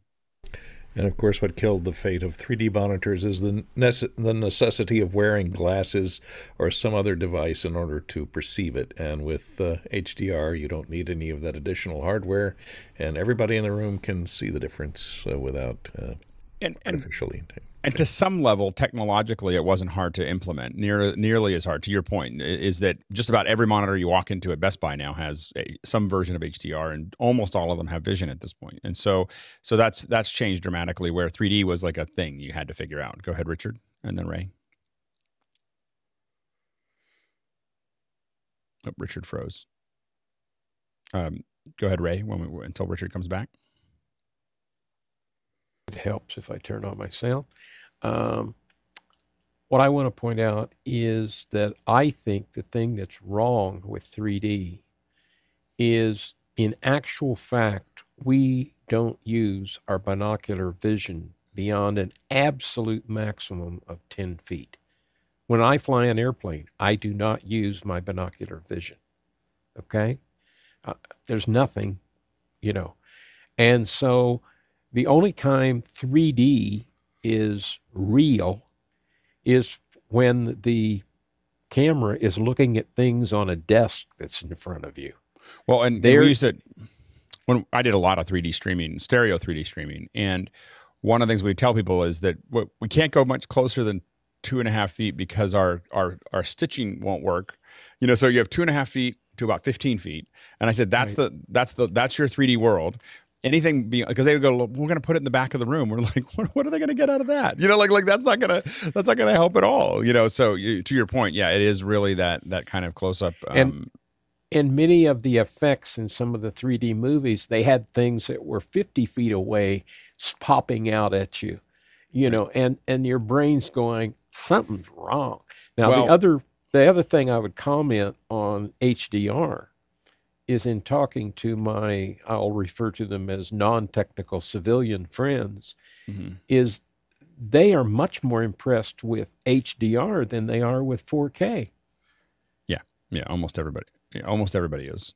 I mean, that's definitely been the impact, and there were so many problems with 3D. I mean, convergence is a big one that we ran into. Is that if you're cutting cameras, when we change our convergence of our eyes all the time, but it happens over time while we're walking, not like changing like this. So when you're changing convergence all the time, it definitely, you had to think about through all those things. Go ahead, Richard, and then Stuart, and then we'll go to the next question.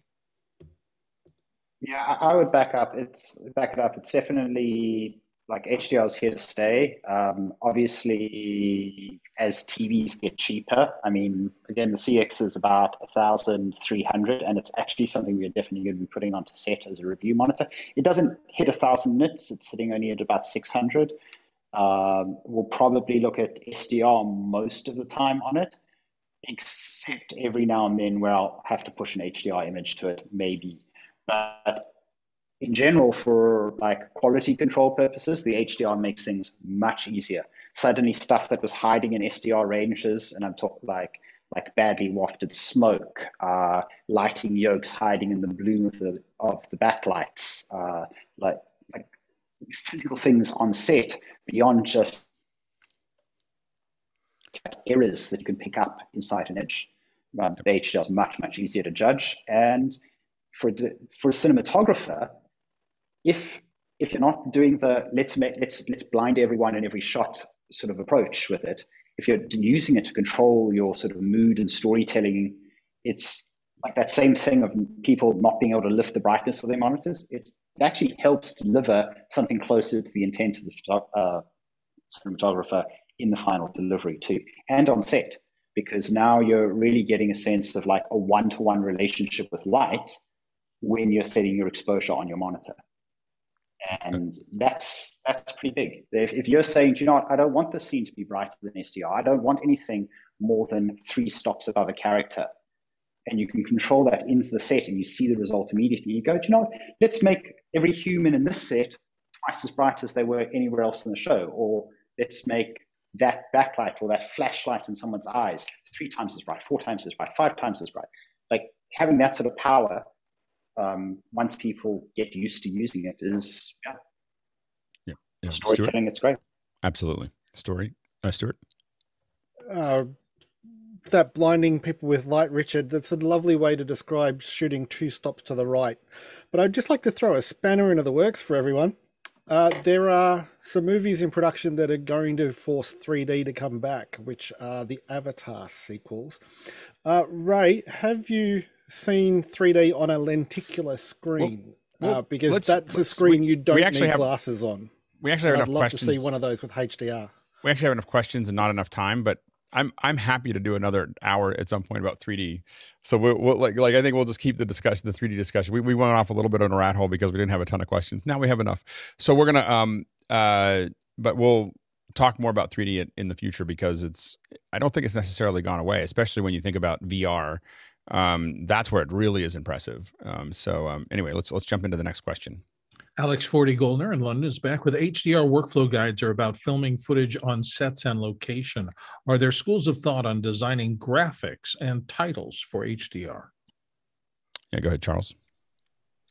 So now the beauty of HDR is that the creators get to choose more of where type or graphics sit within that scale. Before, when you had graphics or like type on screen in 709, white type was just set to white, and then that was it. But if you do that in HDR, it'll sit at 10,000 nits.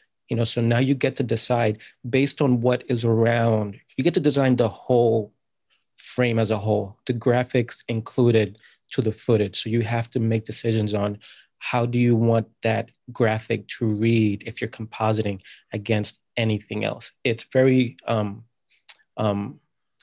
it gives you more work to do, but it gives you more creativity about what image you are presenting to the public. One of the other things that we think a lot about is the brightness of the graphics and how they will affect OLED. so we're thinking about, we oftentimes are shooting, in the, 400 nit range, inside of these things, because if we push those graphics, sometimes if we're going to show them momentarily, we might make them brighter, but if they're going to sit up there for a little while, we know that we get sensitive to it. Like if I see something sitting for a long time, even if it may not damage the monitor, as an OLED owner, you look at it, just go, oh, that's going to hurt my monitor.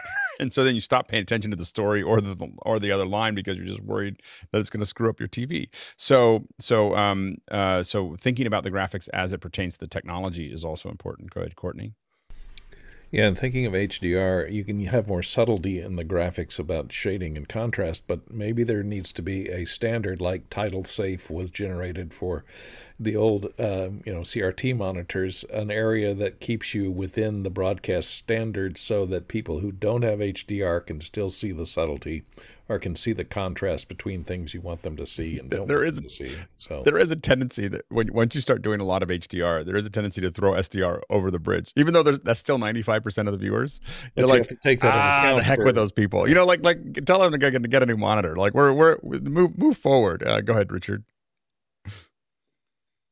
You say something, Richard froze again. Let's jump to the next question. We'll come back to Richard. It's some guy named Davis in San Diego. And he says, not for looks or creative purposes, but just for base grading. Do you see AI or machine learning taking over some of the initial settings work in the future for color balancing? Go ahead, Charles. Yeah, I've been testing. There's one particular plugin that's been using AI to not technically match, but perceptually match shots so that you can then get to your creative grade after that. It from the creators that have done this work, it's not going to take over the creativity of grading. But if you're trying to get things sort of in the ballpark, which is the work that used to be for the assistant. So now, is this Color Lab or is this? Yes. Yeah. Mm-hmm. Yeah. So I've been using it for a while. And it's good just to get things in the ballpark, but even they say it's not going to replace a colorist. It's only trying to help you get to the creativity, get past the technology so you can just do what you do. Yep. Go ahead, Richard. Yeah, I would back up the color lab thing. I'm super excited about it because in terms of what we're doing in that phase of getting stuff ready for editorial, I think it's going to speed up that process massively in the future. And then again, that thing of just saving the colorists and the DOP time so that they can spend more time on being creative later. Next question. Roscoe Jones, is there any reason we should care about a display of the IRIS infrared spectrum, which the camera may see? Are there any uses for it on a film set? Go ahead, Stuart. Yeah, we should care because a lot of the cameras, especially the cinema cameras, don't have an infrared filter. And when you start using layers of ND filters in front, you can occasionally get a color shift in the infrared.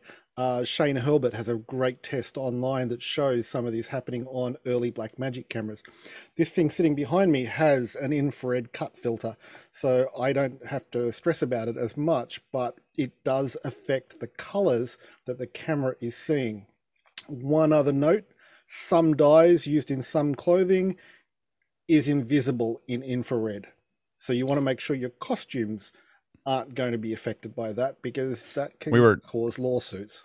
We were blown away by when we were doing motion capture for all the curtains. We had to choose the curtains to go around our system, and our system is all infrared. You have dots that are reflective, and it's infrared cameras. And we bought samples had sent Rose Brand sent us like 10 different blacks, and we put the infrared camera on the 10 different blacks, and some of them in infrared were white and other ones were black and other ones were gray. And it was amazing the variance of what we saw. Just to the naked eye, they all looked black, but it was super important that we picked black as we went through it from a signal to noise ratio. And it was it was really fascinating thing for me. Yeah, go ahead, Courtney. Well, one good use is to know when your infrared remotes need new batteries, because as you can see now, I can't see that with my eye, but the sensor does pick up infrared, and so most phone cameras or CCD cameras can see infrared, so you can use it to check your batteries in your remote. Go ahead, Richard. I mean, it's something we tend to pay quite a lot of attention to. Like, we really push hard for like ND filters that do good infrared cutting. Like the ARRI full spectrum filters are easily some of the nicest to use, but you pay for them, so not every production can afford it. I would argue that what you save on bad filters, you make up for in post, because it's like they add a lot of time and work. And the differences, like our colorist, who's been the same colorist on several projects, he commented straight away the moment we switched to first the I forgot the name of them before the ARRI ones were available. There was a brand we used, and then the moment we switched to the ARRI, No, not. So we used RNDs a few years ago, and like RNDs just straightforward, like tend to have quite big color shifts and differences, and you can literally hold up two of them side by side of the same brand, same set, and you can see 400 kelvins with a color difference between them, and you can measure up to a stop's worth of difference between two ND 2.1s and two ND 1.8s, and have a variance of a stop between two filters that are supposed to be the same is like pretty bad. So, and again, if you're trying to like match 4 cameras together in an on-set environment, and you're forcing colorists to do extra work later potentially. So just from that side.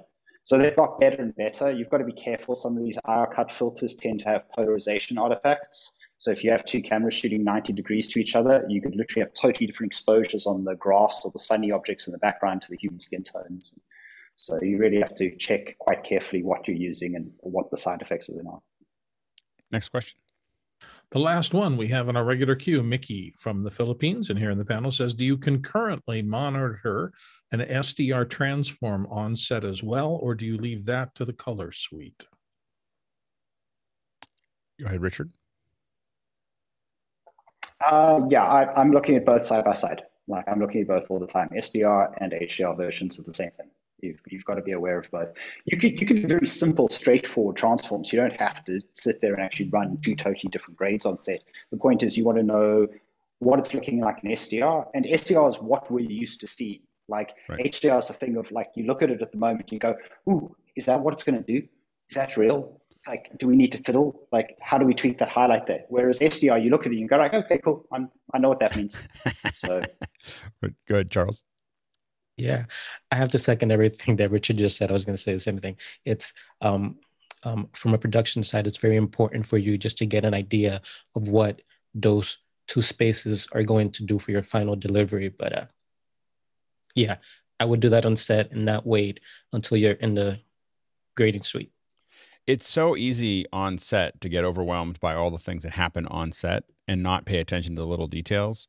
And it's just so much pain on the other end. And the hard part is when you don't have someone like Richard managing all of that, it just takes up too much time too. One of the things that I have when when we first started getting into doing a lot of productions, to get a sense of how much I was spending, I had a calculation for all the rent, all the rentals, all the people, all the catering, everything else was all stacked up into a Excel file and at the or numbers file, and at the bottom it would divide it by the minutes during the day. And a show that I worked on would be anywhere from a couple dollars a minute to $50, $60 a minute that I'm spending on that show. And these are just live shows. This is not a big film crew. And the reason I did that was so that I could make decisions on set about, I would go, how long is it going to take to move something out of frame or do something? And if it was going to cost me $3,000 to move that, I would go, well, I can roto that. But that's how you made that decision, not just, oh, fix it in post. It was like, oh, if it's only going to take 15 minutes, that's going to cost me X number $100. I know it'll cost me more to roto it later. So let's go ahead and do it. And so there was like kind of a hard decision, but having that number sitting there in my head for that production allowed me to make decisions. Like we used to do what we call burning the train, which was, like a railroad company realized it was cheaper to burn the trains than to actually fix them. So they just burn them and push them to the side. And so we buy printers, we do all kinds of things. You just buy things to make it go away because you just know that that's cheaper than trying to get to work it out. Richard and then Ray. So just in direct response to that, it's definitely something that we look at on set all the time. And like the moment you're looking at HDR on set, it's this question of like, oh, are the diamonds in the necklace too bright? You just wouldn't see it in SDR, and you take some dulling spray to the necklace, and suddenly the necklace you don't have to do anything digitally to it later. So yeah, it can save you a lot of time and stuff that's hard to fix in post. Yep, absolutely, and you get to see it there, done, as opposed to, oh, we hope it works on the other side. Go ahead, Ray, real quick. I'm going to try and be quick. I wanted to share very quickly my experience with the Apple XDR monitor because I think there's a lot of them out there. Any rate, I got mine the day it was released. I ordered it, and they promised calibration software to follow, which they did indeed send. Mm-hmm. I got it, and I thought, well, which X-Rite monitor or Spectro are they going to suggest?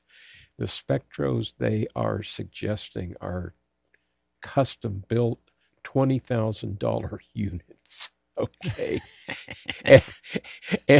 and I went, gulp. No, I hadn't planned on that in the budget. And right. Any rate, I have an Asus HDR monitor beside the XDR monitor, and I calibrate it with my normal Spectro and normal profiling and so right. forth. And then I compare the two. And so far, everybody I've talked to about the XDR, and I'd like Richard and Charles's comment on this, I'm told that the XDR is quite stable, that it holds steady for a considerable length of time. And it definitely, all the reports say it comes out of the factory bang on. So what are your thoughts? Yeah, go ahead, Charles. I think as we said before, for the price, you do get a lot, but you have to know you're paying a lot less. So you're making a lot of compromises that at least you should know what you're getting yourself into. If you're going to be delivering something to Netflix or Apple or Amazon, your final QC should be on a XM310 or something, but it is a compromise, so. Go ahead, Richard. I mean, I think that's our exact scenario. The final QC, the final grade, the finishing, that's on an XH310 from Sony. I am looking at an Apple monitor on set because I want to see something that maps to what I'm doing. And so it's... You're breaking up a little bit. All right. I am aware of the blooming problem with the XDR, and that's the only thing I've run into. Yeah. For most scenes, most typical scenes, I think it works great. That's fantastic. All right. Hopefully Richard will come back so we can thank him before we leave there. There you are. Can you see us now? Okay, great. Richard, thank you so much for hanging out with us and talking monitors. It was great. It was great to have you do it. It was perfect to have you in the middle of the thought process and thanks to Ray and Charles, who have spent a lot of time thinking about this, for being on as well. And thanks to all the panelists and to all of our attendees to be part of the conversation. We're going to keep on coming back to this every once in a while and keep on talking through it. And as a lot of us keep moving towards this process, I think it's important for us to really know what's important. So thanks to everybody. Now we're going to jump into the post show, and we'll see some of you over there. Otherwise, we'll see you tomorrow.